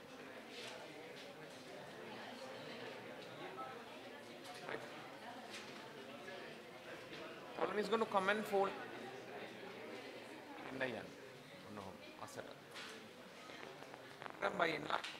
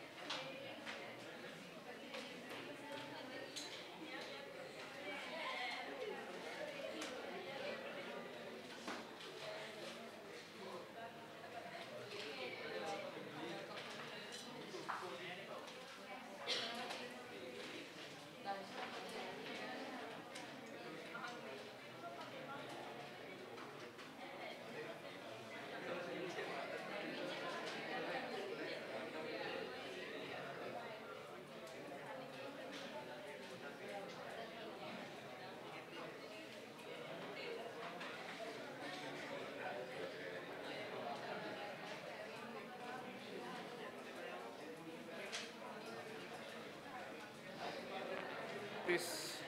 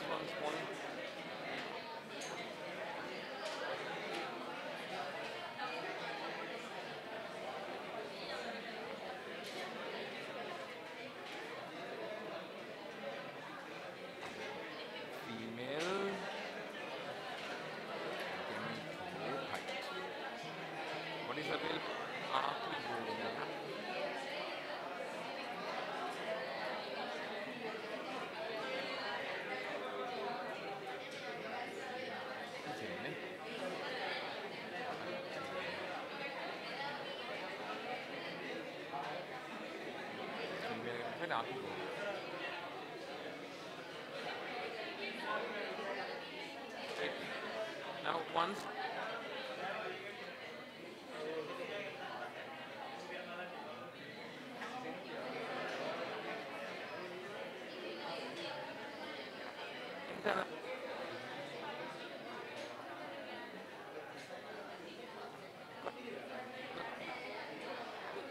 හරි. internal wall.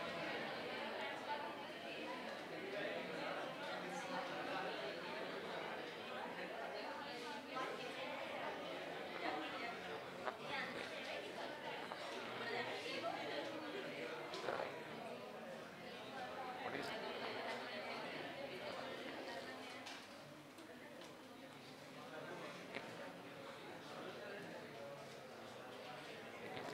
Product is the zygote. Zygote.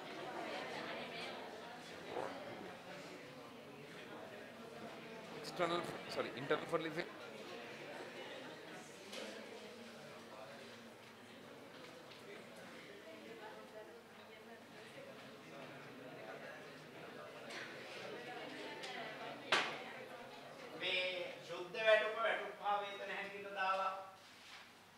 සුද්ධ වැටුප්පා වේතන හැටියට දාලා සේව්‍ය දායකය දෙකම අර්ථ සාධක වියදම් ලෙස දැම්මම වැරදි කරන වැරදි. And then the finally අර්ථ සාධක වියදම ලෙස දාන්න ඕන සේව්‍ය දායකය විතරයි. හේතුව සේවක දායකයේ වැටුපේම කොටසක්. පඩියෙන් අඩු කරලානේ දෙන්නේ. පඩියෙන් අඩු කරලා අර්ථ සාධක මුදලට යවනවා. ඒක වැටුප. ඒකයි දැන් මම ලිව්වොත් මම වැඩ කරන තැනට මගේ වැටුපෙන් අඩු කරලා ලංකා බැංකුව මගේ නිවාස ණය වලට යවන්න කියලා මම ලියනවා ලියුමක්. ඒතර බැංකුව මගේ පඩියෙන් කපලා නිවාස ඉතිරි ගිණි බැංකුවට යවනවා. ඒතර ඒක ව්‍යාපාරයේ නිවාස ණයද? නෑනේ. ඒක ව්‍යාපාරයේ නිවාස ණය කියලා ලියහැද්ද? බෑ. ඒ නිසා මේක අර්ථ සාධක කතාව නීතිය මේක පඩියේ කොටසක්. සේවකයාගේ පඩියෙන් අඩු කරලා එහෙ යවන්නේ වැටුපේ කොටසක්. සේවකයාගේ වැටුපෙන් අඩු කරලා යවන්නේ ඔතෙන් විතරක් නෙමෙයි. තව තැන් ගොඩක් තියෙන්න පුළුවන්. වැටුප යවන. දැන් සමහර සේවකයෝ ඉන්නවා වෘත්තීය සමිතියේ සමාජිකයෝ. සේවකයාගේ වැටුපෙන් කපලා වෘත්තීය සමිතියේ දායක මුදල් යවන්න කියලා කියනවා. හැම ආයතනයකම. ඒතර ඒක යවනවා. ඒතර වැටුපෙන් කපලා යවුවාම ඒක වැටුපමනේ. එහෙම නැත්නම් ඒක වෘත්තීය සමිති දායක මුදල් කියලා වියදමක් ලියනවද? නැහැ. එහෙම ආයතනවල වියදමක් නැහැ. සේවකයා කිව්ව හින්දා කපලා යවුවා. ඒ නිසා අර්ථ සාධක වියදම ලෙස දාන්නේ සේව්‍ය දායකයෙ විතරයි. සේවක දායකත් එක්ක එකතු කර දෙක එකට ලියුවොත් ලකුණු දෙන්නේ නැහැ. වැටුප්පා වේතන වියදම ලෙස ලියන්න ඕන සුද්ධ වැටුප නෙමෙයි. ඒක ලියුවොත් ලකුණු දෙන්නේ නැහැ. ඒකට ලියන්න ඕන දල වැටුප. හරි. පැහැදිලිද? දල වැටුප ලියන්න ඕන. දැන් සමහර ඉස්කෝලවල පන්තිවල සමහරව අපිට බැන බොරු ගන්නන අවස්ථා තියෙනවා. සමහර ඉස්කෝලේ ගුරුවරු හරියට බනිනවා. මොකටද බනින්නේ දැන්? අපි යාලට මෙලෝ වරදක් කරලා නැහැ. පැහැදිලිද? සමහර ඇතැම් බනින අය අපේ ඉගෙන ගත්ත අය වෙන්නත් පුළුවන්.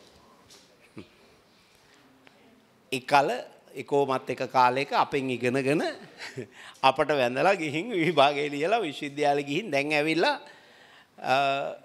ඉස්කෝලේ ඉඳන් අපට බනින්නේ නොදැන නෙවෙයි. එයාලා පන්ති කරනවා. ඒ පන්ති වලට ළමයා ගෙන්න ගන්න ඕන කොහොම හරි කියලා. එතකොට මේ කාලේ ආර්ථිකයත් එක්ක ගුරුවරයා මතකත් නැහැ, අම්මා තාත්තා මතකත් නැහැ. හරි තාත්තා නම් පන්ති කරන්නේ තාත්තගේ පන්තියට යනවා නම් දුවගේ පන්තියට යන්නේ නැතුව දුව තාත්තටත් බනින කාලයක් මේක. දැන් අපි දුව තාත්තත් පන්ති කරනවා දුවත් පන්ති කරනවා. හරි. තාත්තගේ පන්තියට ළමයි යනවා දුවගේ පන්තියට ළමයි එන්නේ නැහැ ඉස්කෝලෙන්. කිමුකෝ දුව ෂුවර් තාත්තට බනිනවා. ඕක හොඳ නෑ. ඕක මහ එපා කරපු තාත්තෙක් කියලා. හරි. එහෙම කියන්න ඉඩ තියෙන සමාජයක් මේ හැදිලා තියෙන්නේ. නැත්තම් ඔයාලම කියන්න මේ පන්ති පටන් ගත්ත දා ඉඳලා අපි එක ගුරුරයෙකුට අල්ප මාත්‍රික වචනකින් මැල්ලා දෙනවද? තියනවද එහෙම? නේ එහෙනම් අවුරුදු 40 ඉතිහාසෙත් ඔහොම තමයි අපි හිටියේ. සමහර ඉස්කෝලවල තිබුණා 100% ඒ ළමයි ආව අපි ළඟට. හරි? නම කිව්වත් කමක් නැද්ද මන් දන්නේ ඉබ්බගම සෙන්ටර් 100% අපි ළඟ හිටියේ. ඒ කාලේ දිස්ත්‍රික්කේ පළවෙනියා එක්කෝ ඉබ්බගම නැත්නම් කුලියපිටිය. ඉස්කෝලේ දෙක අතරේ මාර තරම් යා. කුලියපිටිය සෙන්ටරල් ඉබ්බගම සෙන්ටරල්. ওই දෙක අතරේ මාරු වෙවි තිබ්බා ලංකාවේ පළවෙනියා. හැබැයි දෙගොල්ලම අපි ළඟ හිටියේ. දෙගොල්ලම ඒ කාලේ ගුරුවරු එහෙම ඒ පළවෙනියා ගන්න ආසයි ළමයින්ට බනින්නේ නැහැ එවනවා. පැහැදිලිද? දැන් ගුරුවරු බනිනවා. අර එක ටීචර් කෙනෙක් හරියට අපට බනිනවලු. රත්නසේකරයා තමයි ඔය ඔක්කොම කරන්නේ කියලා. හරි. කියලා වහිනවලු. දැන් අපට ළමයි නෙවෙයි දෙමාපියෝ කියන්නේ. ළමයි ගිහින් ගෙදර කියනවා කියලා. හරි. පැහැදිලිද? ඒ දෙමාපියෝ සමහරට අපේ ගෝල ශිෂ්‍යයෝනේ. දැන් ඒ ඉස්කෝලේ ඉන්න ළමයාගේ අම්මා හරි තාත්තා හරි සමහරට මගේ ශිෂ්‍යයෙක්. ඒ ළමයා ගිහින් ගෙදර කියනවා. ළමයා දැන් මට සමහරට අපිට කියන්නේ අම්මා තාත්තා කියනවා. අනේ සර් මෙහෙම සර්ලාට බනිනවලු කියලා. ඒ අය දන්නවා. හරි මේක බනින්නේ කුහකකමටමයි. නැත්තම් වෙන ඇති දෙයක් නැහැ. පැහැදිලිද? ඒ හින්දා මේ ඒ සමහර අය මෙහෙම වැරදිට උගන්ලා අපි වැරදි කියලා කියනවා. හරි? පැහැදිලිද? ඒතර ඒක තේරෙයි ළමයි ටිකක් කල් යනකොට ඔක ළමයි තේරුම් ගනීවි කියලා අපි හිතනවා. ඒ හින්දා ඒව ගණන් ගන්න එපා. අපි අර කියනෝනේ කතාවක් බැල්ලියක් බිරුවට කඳක් පාත් වෙන්නේ නැහැ කියලා බල්ලෙක් බිරුවට කියලා එක තියෙන්නේ මං හදා කියව ටික. එහෙම කඳු පාත් වෙන්නේ නැහැ කියලා කියන්නේ. හරි පැහැදිලිද? අපි දුර ගිය දුර යන්නේ යාලට බොහෝ කල් යයි. හරි බොහෝ කල් යයි. ඒ හින්දා මේ එහෙම අපි බොහොම අත්දැකීම් සම්භාරයක් එක්ක මේ ඉන්නේ. හරි? ඒ හින්දා අපි ළමෙක් පන්තියට ගෙන්නා ගැනීම සඳහා අසමත් ಜಾති වැඩ කරන්නේ නැත. ආවේ නැත්නම් අපි නිවාඩු පාඩු අපේ වැඩ බලන ජීවිතේ ඊටු ටික ගෙවා ගන්නවා. ජීවිතේ ගෙවා ගන්න අපිට කොහෙවත් යාචකෝ හැටියට ජීවත් වෙන්න අවශ්‍ය නැහැ. හරි? ඒ හින්දා සිප්පින් අද මේක කඩාපාත් වුණත් මං ජීවත් වෙනවා. බය නැතෝ කියන්නේ අපි තමයි මේක අතුගල පෙරිල්ල ඇවිල්ලා මේක කඩා වැටුණා කියලා හෙට. පැහැදිලිද? මම අඬන එකක් නෑ ඇවිල්ලා. හරිද? ඔයාලා ඕන නම්බර් උනොත් බැරිලා තෙන්න අඬන්නේ නෑ. හරි? පැහැදිලිද? අඬන්නේ නෑ. ඉතින් මේ අනිත්‍යයි. නේ? තව බොහොම ටික කාලෙකදී ඔය අපට බරින් ටීචර්ට අපට දෙගොල්ලටම යන්න වෙනවා. මෙහෙන් දාලා. පැහැදිලිද? ඔයාලටත් යන්න වෙනවා. හිතෙනකොට මේ මූසල කතා කියනවා මේක කියලා. හරි. ඇත්ත කතාව අපි බොහොම ටික කාලයකට ඇවිල්ලා ඉන්නවා. ඒ කාලය තුල අපට කරන්න පුළුවන් දෙයක් ඔයාලා වුණා ජීවිතේ අවංකව අන්තිමේ මරණ මොහොතේ මතක් වුණා සතුට වෙන්න යමක් කරන්න. ඒ වෙලාවට මතක් වෙනවා මම කාට හරි වංචාවක් කළා. මං කාට හරි හොරකමක් කළා. හරි? අපට උනත් දැන් අපි හරියට අපේ උගන්නන වැඩේ නොකර අපි ළමින්ගෙන් සල්ලි ගත්තා කියලා මතක් වුණොත් බැරි වෙලාවත් ඉවරයිනේ. පැහැජුවර අපාය යනවා. එක්කෝ මෙහෙ ඉවල භූතේ කුම්බාණ්ඩෙක් වෙලා බෝඩ් එකක් අස්සටලා ඉන්න ඉඩ තියෙනවා. එහෙම වෙයි. ඒතර එහෙම නෙවෙයි මතක් වෙන්න ඕන අපි. ඕන මතක් වුණා තනි මම ළමින්ට ඉගෙනනවා. ඔය දැන් කිරිපජන් ඥානන්ද සානන්ද මට කියා දීලා තියෙනවා. මහත්තයා පන්තියට යනකොට හැම වෙලෙම හිතන්න අනේ මේ ළමයි මේක ඉගෙනගෙන ඒ ළමයි විශ්වවිද්‍යාලයට ගිහින් ඒ ළමයින්ගේ ජීවිතේ යහපතක් වේවා. ඇත්තටම මං පන්තියට නගින්නේ එහෙම හිතලා. මම ඔයාලට මේ නොකියුවට හරි. වැරද්දක් නෙවෙයි මං එහෙම හිතුවා කියලා. මොකද්ද වෙන්නේ? මට මොකද්ද වෙන්නේ? හොඳක් මිස නරකක් නෑ. ළමින්ට මොකද වෙන්නේ? හොඳක් නෑ. දැන් ඔය ටීචර්ට අපිට බැන්නා කියලා ඔය ළමයි රොත්ත පිටින් යනවා නම් කමන්නේ. අනික දැන් ඔය ටීචර් මේ අපි දැන් හරි ක්‍රියාමාර්ගයක් ගත්තොත් මට හිතෙනවා මම විදුහල්පතිට ලියනවා. අපි හරි ක්‍රියාමාර්ගයක් ඔය ටීචර්ට ගෙදර යන්න වෙනවා. හේතුව දැන් චක්ලේඛනයක් ගහලා තිනවා තමන්ගේ ඉස්කෝලේ ළමයින්ට ටියුෂන් කරන්න බෑ කියලා. අපි අල්ලලා දුන්නොත් මෙන්න මෙයාගේ ඉස්කෝලේ ළමයින්ට ටියුෂන් කරනවා කියලා. ඒ ටීචර්ට රසාව දාලා ගෙදර යන්න වෙනවා. ඒක පොඩ්ඩක් රහත චිට්ටයකින් හරි කියලා යවන්න ඕන. හරි අපි ක්‍රියාමාර්ගයක් ගත්තොත් අපිට පුළුවන් අල්ලන්නත් ඕක ඕනනම්. අල්ලන්න බැරිද ඕක? පුළුවන්. අපි ඔබන්තේ ළමෙක් යවනවා. මාසයක් විතර. යාළුවෝ රෙකෝඩින් එකක් ගන්නවා. පස්සේ හරි ෆොටෝ එකක් ගහගෙන ඉන්න කියනවා ඉස්කෝලේ ළමයින්ගේ. අර ඕන තරම් සාක්ෂි ටිකක් හදලා මෙන්න මෙයා ඩිෆරන්ස් කරනවා කියලා අපිට දෙන්න පුළුවන්. අපි කරන්නේ එහෙම. ඔය දෙකේ කොලේ වැඩ. හොඳද? අපි එහෙම කරන්නේ නැහැ. මේ LKS 16 පොඩ්ඩක් තේරුණාමද කියනවා. අපි LKS 16 තනින් තන ආවන් හරි ආයි චුට්ටක් මම මතක් කරන්න. මොකද සමාගම් පාඩම ඉවරයි LKS 16 නැත්තම්. ඒක ඔයාලා මම ආයි කරයි කියලා නිකන් බලන් ඉන්න එපා. සටහන කියවලා ආයි තනියම ගණන් හදලා පොඩි තනියම self study උත්සාහයක් දරන්න. හරි? අපි තව චුට්ටක් කරමු. තනින් තන ආරම්. මුළු පාඩම ගොඩක් වෙලා යන පාඩමන්නේ. ඒ නිසා මේ ඒක සමාගම් පාඩමට එනකොට ආයේ no chance තේරිලා තියෙනවා. නැත්නම් සමාගම් පාඩම ඉවරයි. ඒ නිසා ඒක තනියම ස්ටඩි කරන්න. මම තනින් තන ආරක් කරන්න අපේ තොගටියුට් එකේ තියෙන ඒකෙමනේ. ඒක කරන අතර මේකේ කියමු. දැන් අපි දැන් අද නිෂ්පාදනය කරන ඕක බොහෝ දුරට අවසානයේ දක්වා යන්න හතරක් තියෙනවා. අමතර පන්තියක් මේ බ්‍රහස්පතින්දා කරනවා. අර මේ පඩිපෙළ වගේ මෙහෙම ඇන්දි. තර්ස්ඩේ ඉස්කෝල නම් තමයි. ලිව්වා. දැන් ඒ අපි සිලබස් එකේ වගේම බාර ගන්නවා. මේ අපේ පන්ති විෂයන් තුනේම බාර ගන්නවා. අපි ඉවර කරනවා. ආය මොනවද? හොඳට ඉවර කරනවා. හරි? ඒ නිසා වගකීම් බාර ගන්නවා. ඒ නිසා ඉස්කෝලෙන් ප්‍රශ්න නැත්තම් එන්න නැත්තම් වීඩියෝ එකක් හරි බලන්න. හැබැයි පාඩම ඉවර වෙයි දවසේ. නිෂ්පාදනයේ පාඩම බොහෝ දුරට ඉවර වෙයි. එක ගාණක් සමහරට ඉතුරු වෙන්න පුළුවන්. ඒකේ මොනොත් ඊළඟ ඉරිදා හදනවා. ඒතර පන්තියටම ඉන්නේ නැතුව ඉඳලා ඊළඟ ඉරිදාවල් කියලා වැඩක් නැහැ. බලන්න බෑ. ඒ තේරෙන්නේ නැහැ නේ. හරි. ඒ හින්දා පාඩමේ ඉන්න ඕන. නිෂ්පාදනය කියන ඕන. ඒ හින්දා ඒක මේ ওই නිබන්ධන දීලා තියෙන එකට ඒකෙන් අපි කරමු. LKS 16 චුට්ටක් අපි පොඩි වෙලාවක් කරමු. දැන් මම මේකට පොඩි ආරම්භයක් ගන්නවා. ආම්බෙන් මේ දැන් ඔන්න ළමයින්ගේ පාර්ට් එක. මේකේ තියෙනවා ස්වාධීන ගණන්. මේ ටික තනියම හදන්න ඕන. හදලා බැරි නම් ලකුණු කරගෙන එන්න ඕන. හරි. තව කියන්න. ඇවිල්ලා මගෙන් අහන්න ඕන. නැත්තම් කාගෙන් හරි අහගන්න ඕන. මගෙන් හරි කාගෙන් හරි අහනවා. හරි. මට කියනවා අන්තිමට. පැහැදිලි. ඒ නිසා මේ ස්වාධීන ගණන් ටික හදන්න. production of ovum. ඕන ප්‍රතිලාභයක් ලැබෙන්නේ පිරිවැයක් දරුවොත්. ඊට පස්සේ production of sperm. මේ පිරිවැයකින් තොරව ප්‍රතිලාභයක් ලැබෙන්න නම් තෑගි දෙන්න ඕන කවුරු හරි. තෑගි දෙන්නේ නැහැ මේවා. හරි. ඒ හින්දා මේ ගණන් ටික ඔන්න හදන්න. ඒක that is up to you. ඒක ඔයාලගේ වැඩක්. මේ අහන්නකෝ. ඔය අපි මෙච්චරලා කතා කරේ වෙළඳ ව්‍යාපාරයක ලාභය හෝ අලාභය හොයන ප්‍රකාශනය තමයි මේක. අහගන්න. හොඳට. මොන ව්‍යාපාරයකද? වෙළඳ ව්‍යාපාර, ට්‍රේඩින් බිස්නස් එකක්. මිලදීගෙන විකුණන ආයතනයක්. ඒ නිසා මෙතන විකුණුම් තියෙනවා. මෙතන ගැනුම් පෙරදැරිව විකුණුම් පිරිවා හොයනවා. ගැනුම් විකුණුම් මත පදනම් වුණු ව්‍යාපාර. මිලදීගෙන විකුණන ව්‍යාපාර. ගන්නවා ඒ බාන්න එහෙම විකුණනවා. තෙල්ල කඩවල් කරන්නේ නේ. එහෙම විකුණනවා. විකුණලා ලාභයක් ලබනවා. ඒ ව්‍යාපාර වනිය පාර වෙළඳ ව්‍යාපාර. හරි. ඔන්න වෙළඳ ව්‍යාපාරයක ලාභය හෝ අලාභය හොයන ප්‍රකාශය තමයි ලාභ හෝ අලාභ ප්‍රකාශය හේවත් වෙළඳ හා ලාභ අලාභ ගිණුම. පැහැදිලිද? ඔක මම පැහැදිලිවම සටහන පටන් ගන්නකොට දීලා තියෙනවා වෙළඳ ව්‍යාපාරයක කියලා.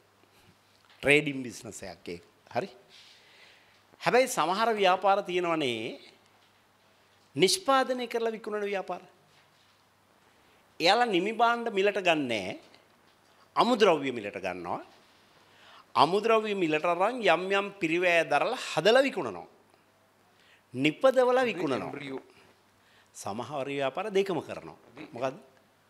ඇතැම් භාණ්ඩ හදලා විකුණනවා, ඇතැම් භාණ්ඩ අරන් විකුණනවා. පුළුවන් නේ? ඇතැම් භාණ්ඩ හදලා නිෂ්පාදනය කරලා විකුණනවා, ඇතැම් භාණ්ඩ මිලදීගෙන විකුණනවා නිමි භාණ්ඩ. එහෙම දෙකම කරන ව්‍යාපාර තියෙන්න පුළුවන්. දැනුත් දෙන්න පුළුවන්. හරි? පැහැදිලිද? දැන් ගැනුම් තියෙනවා අමුද්‍රව්‍ය නිමි භාණ්ඩ දෙකම. අන්න එහෙම ව්‍යාපාරයක එහෙම තියෙන්නේ. කොහොමද? ගැනුම් වර්ග දෙකක් තියෙනවා. අමුද්‍රව්‍යයක් ගැනුම් තියෙනවා, නිමි භාණ්ඩයක් ගැනුම් තියෙනවා. අන්න ඒතර නිමි භාණ්ඩ අරන් විකුණනවා සමහර ඒවා හදලා විකුණනවා. හරි? කොහොම හරි හදලා විකුණනවා නම් මෙන්න මේ විකුණු බඩුවල පිරිවැය හොයද්දී මේක. හරි? මෙතෙන්ද දැන් අපි පොහොතකට ගමුකෝ අපි ගන්නේ අමුද්‍රව්‍ය ඔක්කොම නිමි භාණ්ඩ ගන්නෙම නැහැ. ඔක්කොම හදලා විකුණනවා කියලා. එහෙනම් මෙතෙන්ද ගැනුම් කියලා දාන්න වෙන්නේ දැන් අමුද්‍රව්‍ය ගැනුම්නේ. අමුද්‍රව්‍ය ගැනුම් දාලා බෑ. ඒවා අමුද්‍රව්‍ය ගැනුම් මිස නිමි භාණ්ඩ ගැනුම් නෙවෙයි. එහෙම නිෂ්පාදන ආයතනයක විකුණු බඩුවල පිරිවැය හොයද්දී මෙතෙන්ද ගැනුම් වෙනුවට දානවා මොකක්ද? දාන්න ඕන ගැනුම් වෙනුවට. dispersal methods. ඒතර ගැනුම් නැහැ කියලා හිතනවා. නිමි භාණ්ඩ ගැනුම් නැහැ. අමුද්‍රව්‍ය ගැනුම් මෙතෙන්ද දාලා බෑ.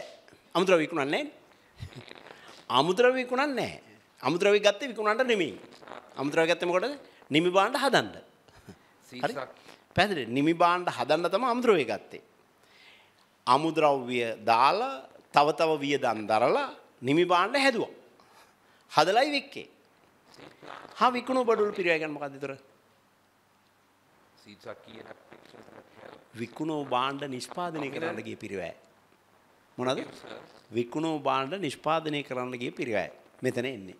නිෂ්පාදන ව්‍යාපාරයක විකුණුම් පිරිවැය කියලා කියන්නේ සම්පූර්ණයෙන්ම හදලා විකුණන ආයතනයක.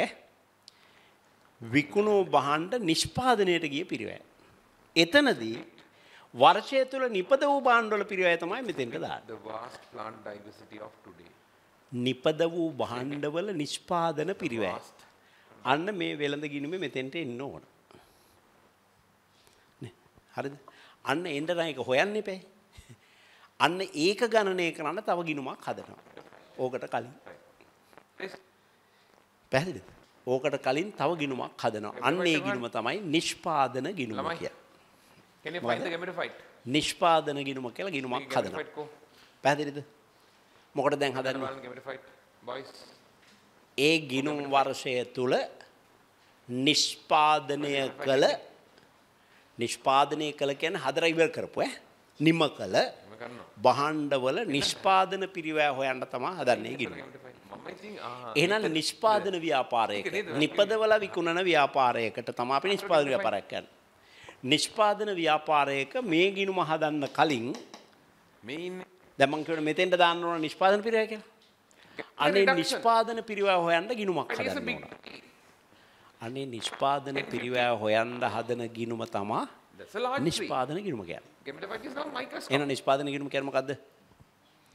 නිෂ්පාදන ව්‍යාපාරයක් That විසින් is microscopic. ගිණුම් කාලච්ඡේදය තුල නිෂ්පාදනය කළ හෙවත් Why that is an නිම කළ advantage when the gamified භාණ්ඩවල නිෂ්පාදන පිරිවැය නිපදවන්න ගිය පිරිවැය ගණනය කරන ගිණුම.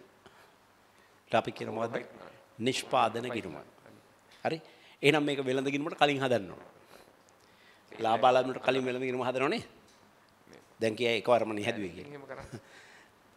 එකවර අපි හැදුවා ලේසියට. හරි?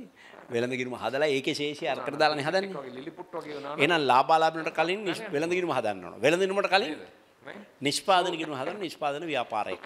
අන්න දැන් මේ ටියුට් එකේ උගන්වන්න හදන්නේ ඒ නිෂ්පාදන ගිණුමත් හදලා ලාභ හෝ අලාභ ප්‍රකාශයත් මූල්‍ය තත් ප්‍රකාශයත් හදන හැටි.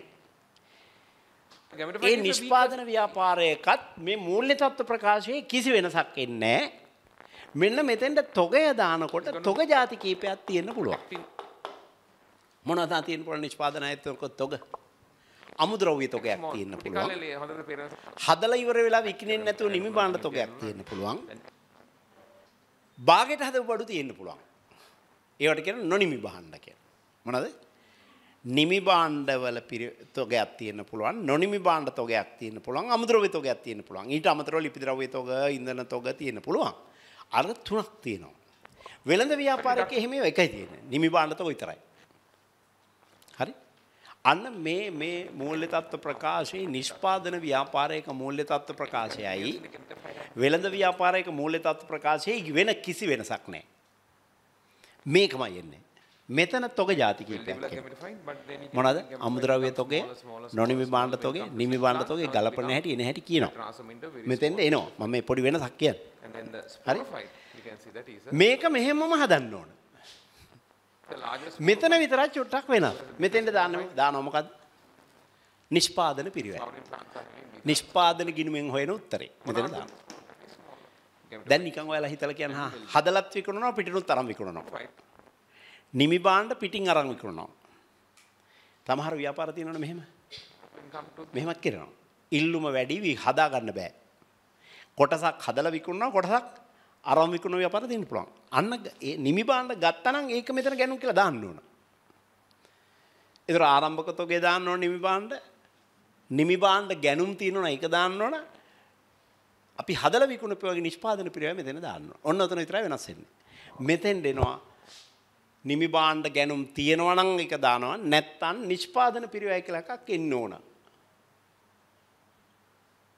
මෙතන මේ වෙනුවට. හරි?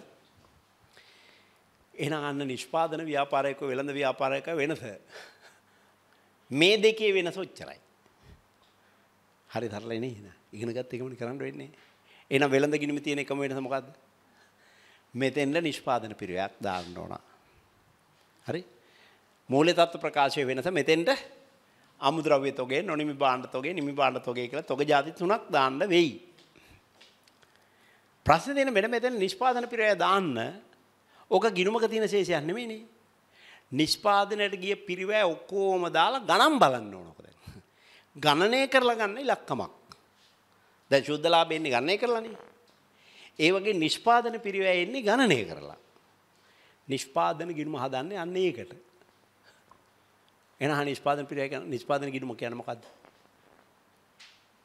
තමන්ගේ වචනේ ලියන්න කිව්ව මොනවද ලියන්නේ? නිෂ්පාදන ගිණුම යනු කියලා මම ලියන්න කිව්වොත් දැන් ඕකේ මොනවද ලියන්නේ දැන්? ඈ? කියන්නේ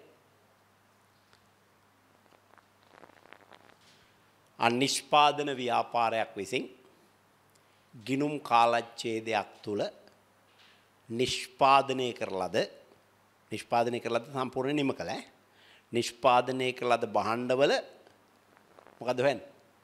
නිෂ්පාදන පිරිවැය. නිෂ්පාදනය කිරීමට වැය වූ පිරිවැය. ගණනය කිරීම සඳහා පිළියෙල කරන ගිණුම තමයි මොකද? නිෂ්පාදන ගිණුම. හරි? පැහැදිලිද? ඒක හොයන්න තමයි ගිණුම හදන්නේ. ඒතර දැන් නිෂ්පාදන දැන් මේ වෙළඳහාලා බලමුට දාන්නේ ගිණුම් වල තියෙන ශේෂ නේද? නිෂ්පාදන වලට දාන්නේ ගිණුම් වල තියෙන ශේෂ තමයි.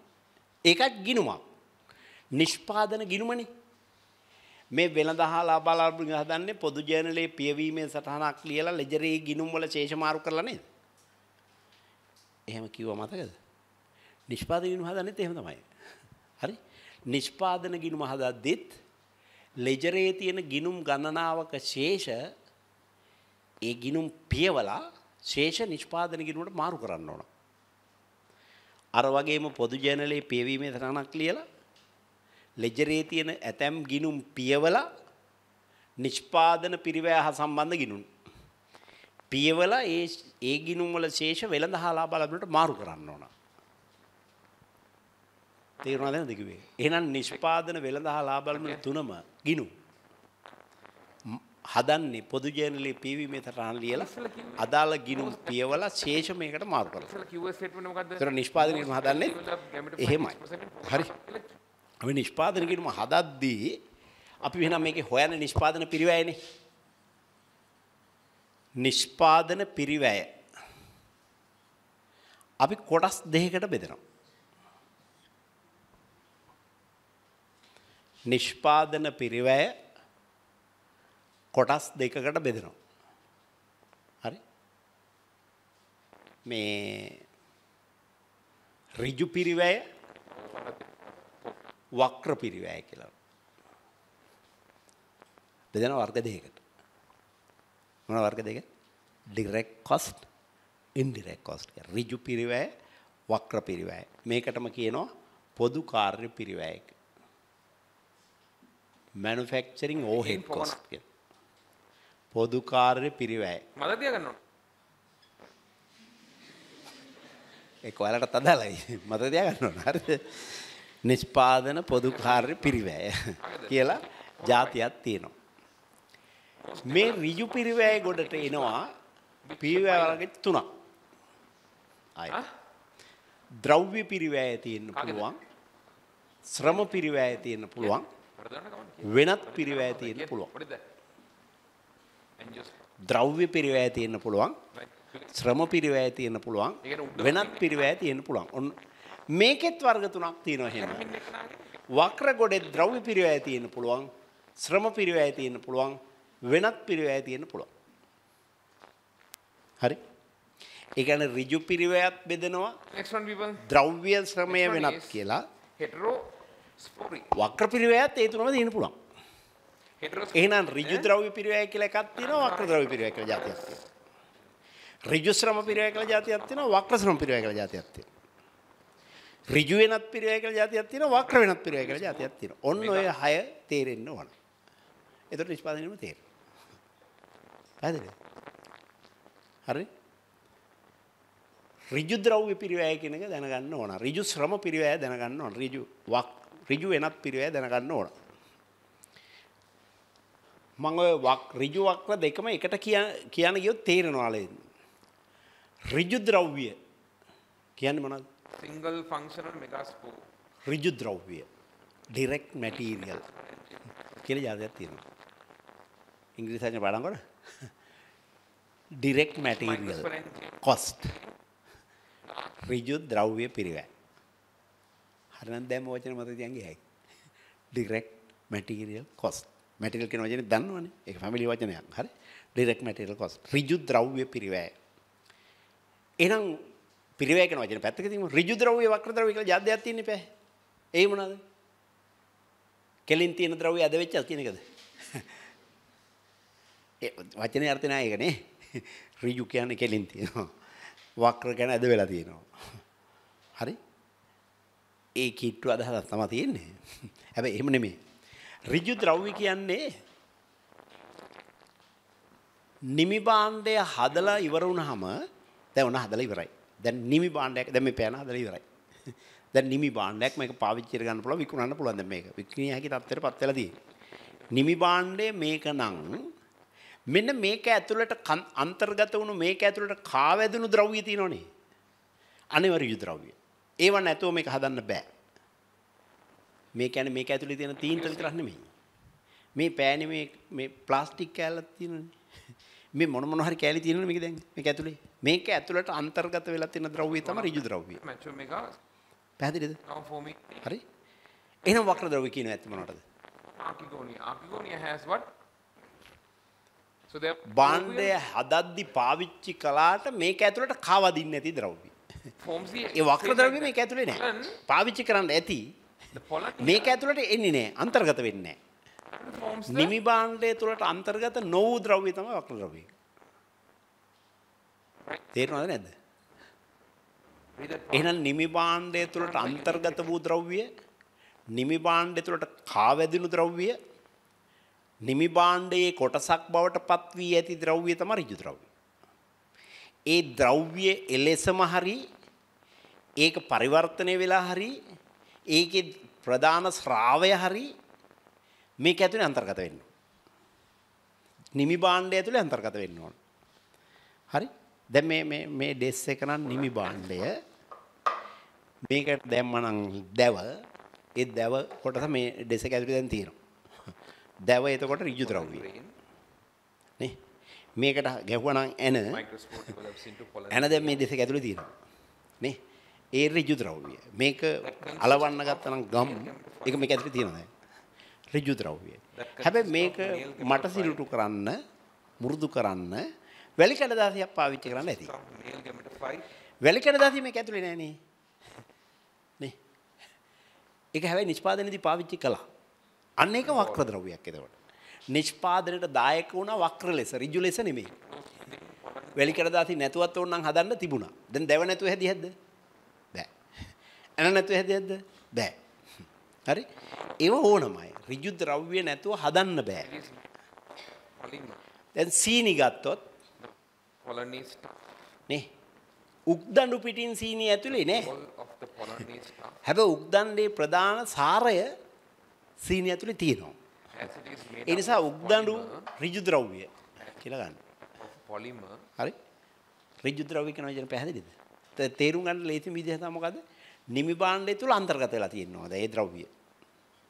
නිෂ්පාදනයේදී පාවිච්චි කළත් නිමි භාණ්ඩය තුල අන්තර්ගත වෙලා නැත්නම් ඒක ඍජු ද්‍රව්‍ය නෙමෙයි. දැන් බේකරි එක පාන් පුච්චන්න දර ගන්නවා.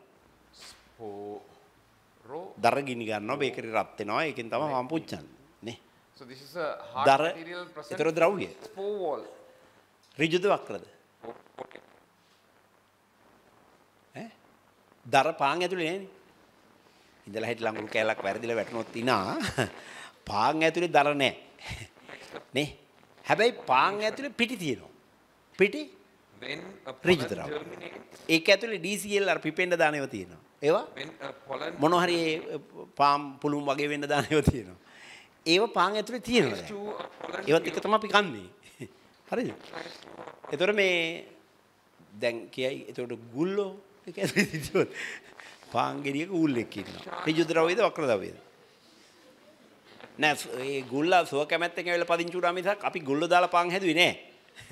හා ඒ වගේම ගුල්ලන්ට අපි පිරවයක් දැරුවෙත් නෑ. එහෙම පාන් ඇතුලේ තියෙන ඒක නම් ඉබේ වැටිච්චා තියෙන්න පුළුවන්. ඒව නෙවෙයි අපි පිරවයක් දරලා අරන් හිතාමතා භාණ්ඩය ඇතුලට අපි දාලා තියෙනවා දැන්. ඒ දාලා තමයි මේ නිමි භාණ්ඩ ටික හැදුවේ. හදපුවාම ඒව ඇතුලේ දැන් ඒක තියෙනවා. හරි? ගෘහ භාණ්ඩ ඇතුලේ දැව තියෙනවා. ඒකට ගන්න රෙක්සින් තියෙනවා. එක්ක ලෙදර් තියෙනවා. නේ? ඒ ටික නිමි භාණ්ඩ ඇතුලේ දැන් තියෙනවා. දැන් මේ ෆෑන් එක ගත්තොත් ඒක ඇතුලේ යම් ද්‍රව්‍ය ප්‍රමාණයක් අන්තර්ගත වෙලා තියෙනවා. වයර් කැලි තියෙනවා, ස්ටිල් තියෙනවා, එහෙම ප්ලාස්ටික් කැලි තියෙනවා. යාට යකඩ බම්බුවක් තියෙනවා ඔක. ඔක ඇතුලෙන් තියෙනවා ඒක. ඒව ඍජු ද්‍රව්‍ය ඔක්කොම. හරි? හැබැයි ඕක හදන්න දැන් පේන්ට් කරන්න ඇතිනේ ඕක දැන්. ස්ප්‍රේ කරන්න. පේන්ට් දැන් ෆෑන් එක ඇතුලේ තියෙනවා. තියෙනවද? ෆෑන් එක තුල අන්තර්ගතයි. මතු පිට හරි ඇතුලේ හරි තියෙනවා. ඒතර ඒවා ඍජු ද්‍රව්‍ය ඔක්කොම. දැන් ඔන්න ඍජු ද්‍රව්‍ය වක්‍ර ද්‍රව්‍ය අඳුර ගන්න පුළුවන්ද? හරි ලේසිනේ. හිතලා තේරෙන්නේ නැති එකක් තියෙනවා. දැන් බලනවා මේක මේ කියන ද්‍රව්‍යයේ නිමි භාණ්ඩය ඇතුලේ තියෙනවද කියලා. තියෙනවා නම් ඍජුයි. නිමි භාණ්ඩය ඇතුලේ තියෙනවා නම් ඒක ඍජුයි. හැබැයි ද්‍රව්‍ය එලෙසින්ම නෑ වෙන්න පුළුවන්. ඒකේ ශ්‍රාවය තියෙනවා නම්. ඒ ඇති. හරි. පැහැදිලිද? දැන් අපි තුමු ආයතනයක් කිරි හොදිය හදලා පැකට් කරලා විකුණනවා. නිමි භාණ්ඩේ කිරි හොදි පැකට් එක. නේ? දැන් මොනවද ඍජු ද්‍රව්‍ය? පොල් හැටියට කිරි හොදි නෑ වෙන්න පුළුවන්. පොල් වල ප්‍රධාන ශ්‍රාවය පොල් ඇතුලේ තියෙනවා දැන්. පොල් කිරි නේ? පොල් තියෙන. උඹලකට තියෙනවා. හරි? කරපිංජා තියෙන. ලුණු තියෙන. ලුණු තියෙන. දෙහි තියෙන. නේ? ඍජු ද්‍රව්‍ය. කිරි හොද්ද ඇතුලේ දැන් තියෙනවා. හැබැයි ලිපට දාපු දර කිරි හොද්ද ඇතුලේ නෑ. ඒක නැතුව හදන්නත් ඒක වක්‍රලෙස් දායක වෙනවා නේ. ඒතර ඒක වක්‍රයි. වක්‍ර જાතියක් එන්නේ. ඇතුලේ මොනවා හරි අන්තර්ගත නම් ඍජුයි. හරි. අපි ඔය ටික ඉතින් ඊළඟ දවසේ බලමු. කවදාද? බ්‍රහස්පතින්දා. හරි. ආයෙ මුලින් ඉඳන් ටිකක් පැහැදිලි කරලා මම ගන්නම්. මේ එන්න ඕන පන්තියට. පාඩු නෑ දවස. ඒකකයක් ඉවර වෙනවා. පැය 8 ඇති වෙයි අපට. පැය 7ක් අපි කොහොමද පන්ති කරනවනේ? පැය 7ක්. 4 වෙනකම් පන්තිය කරනවා. ඉන් එහාට යවන්නේ නෑ.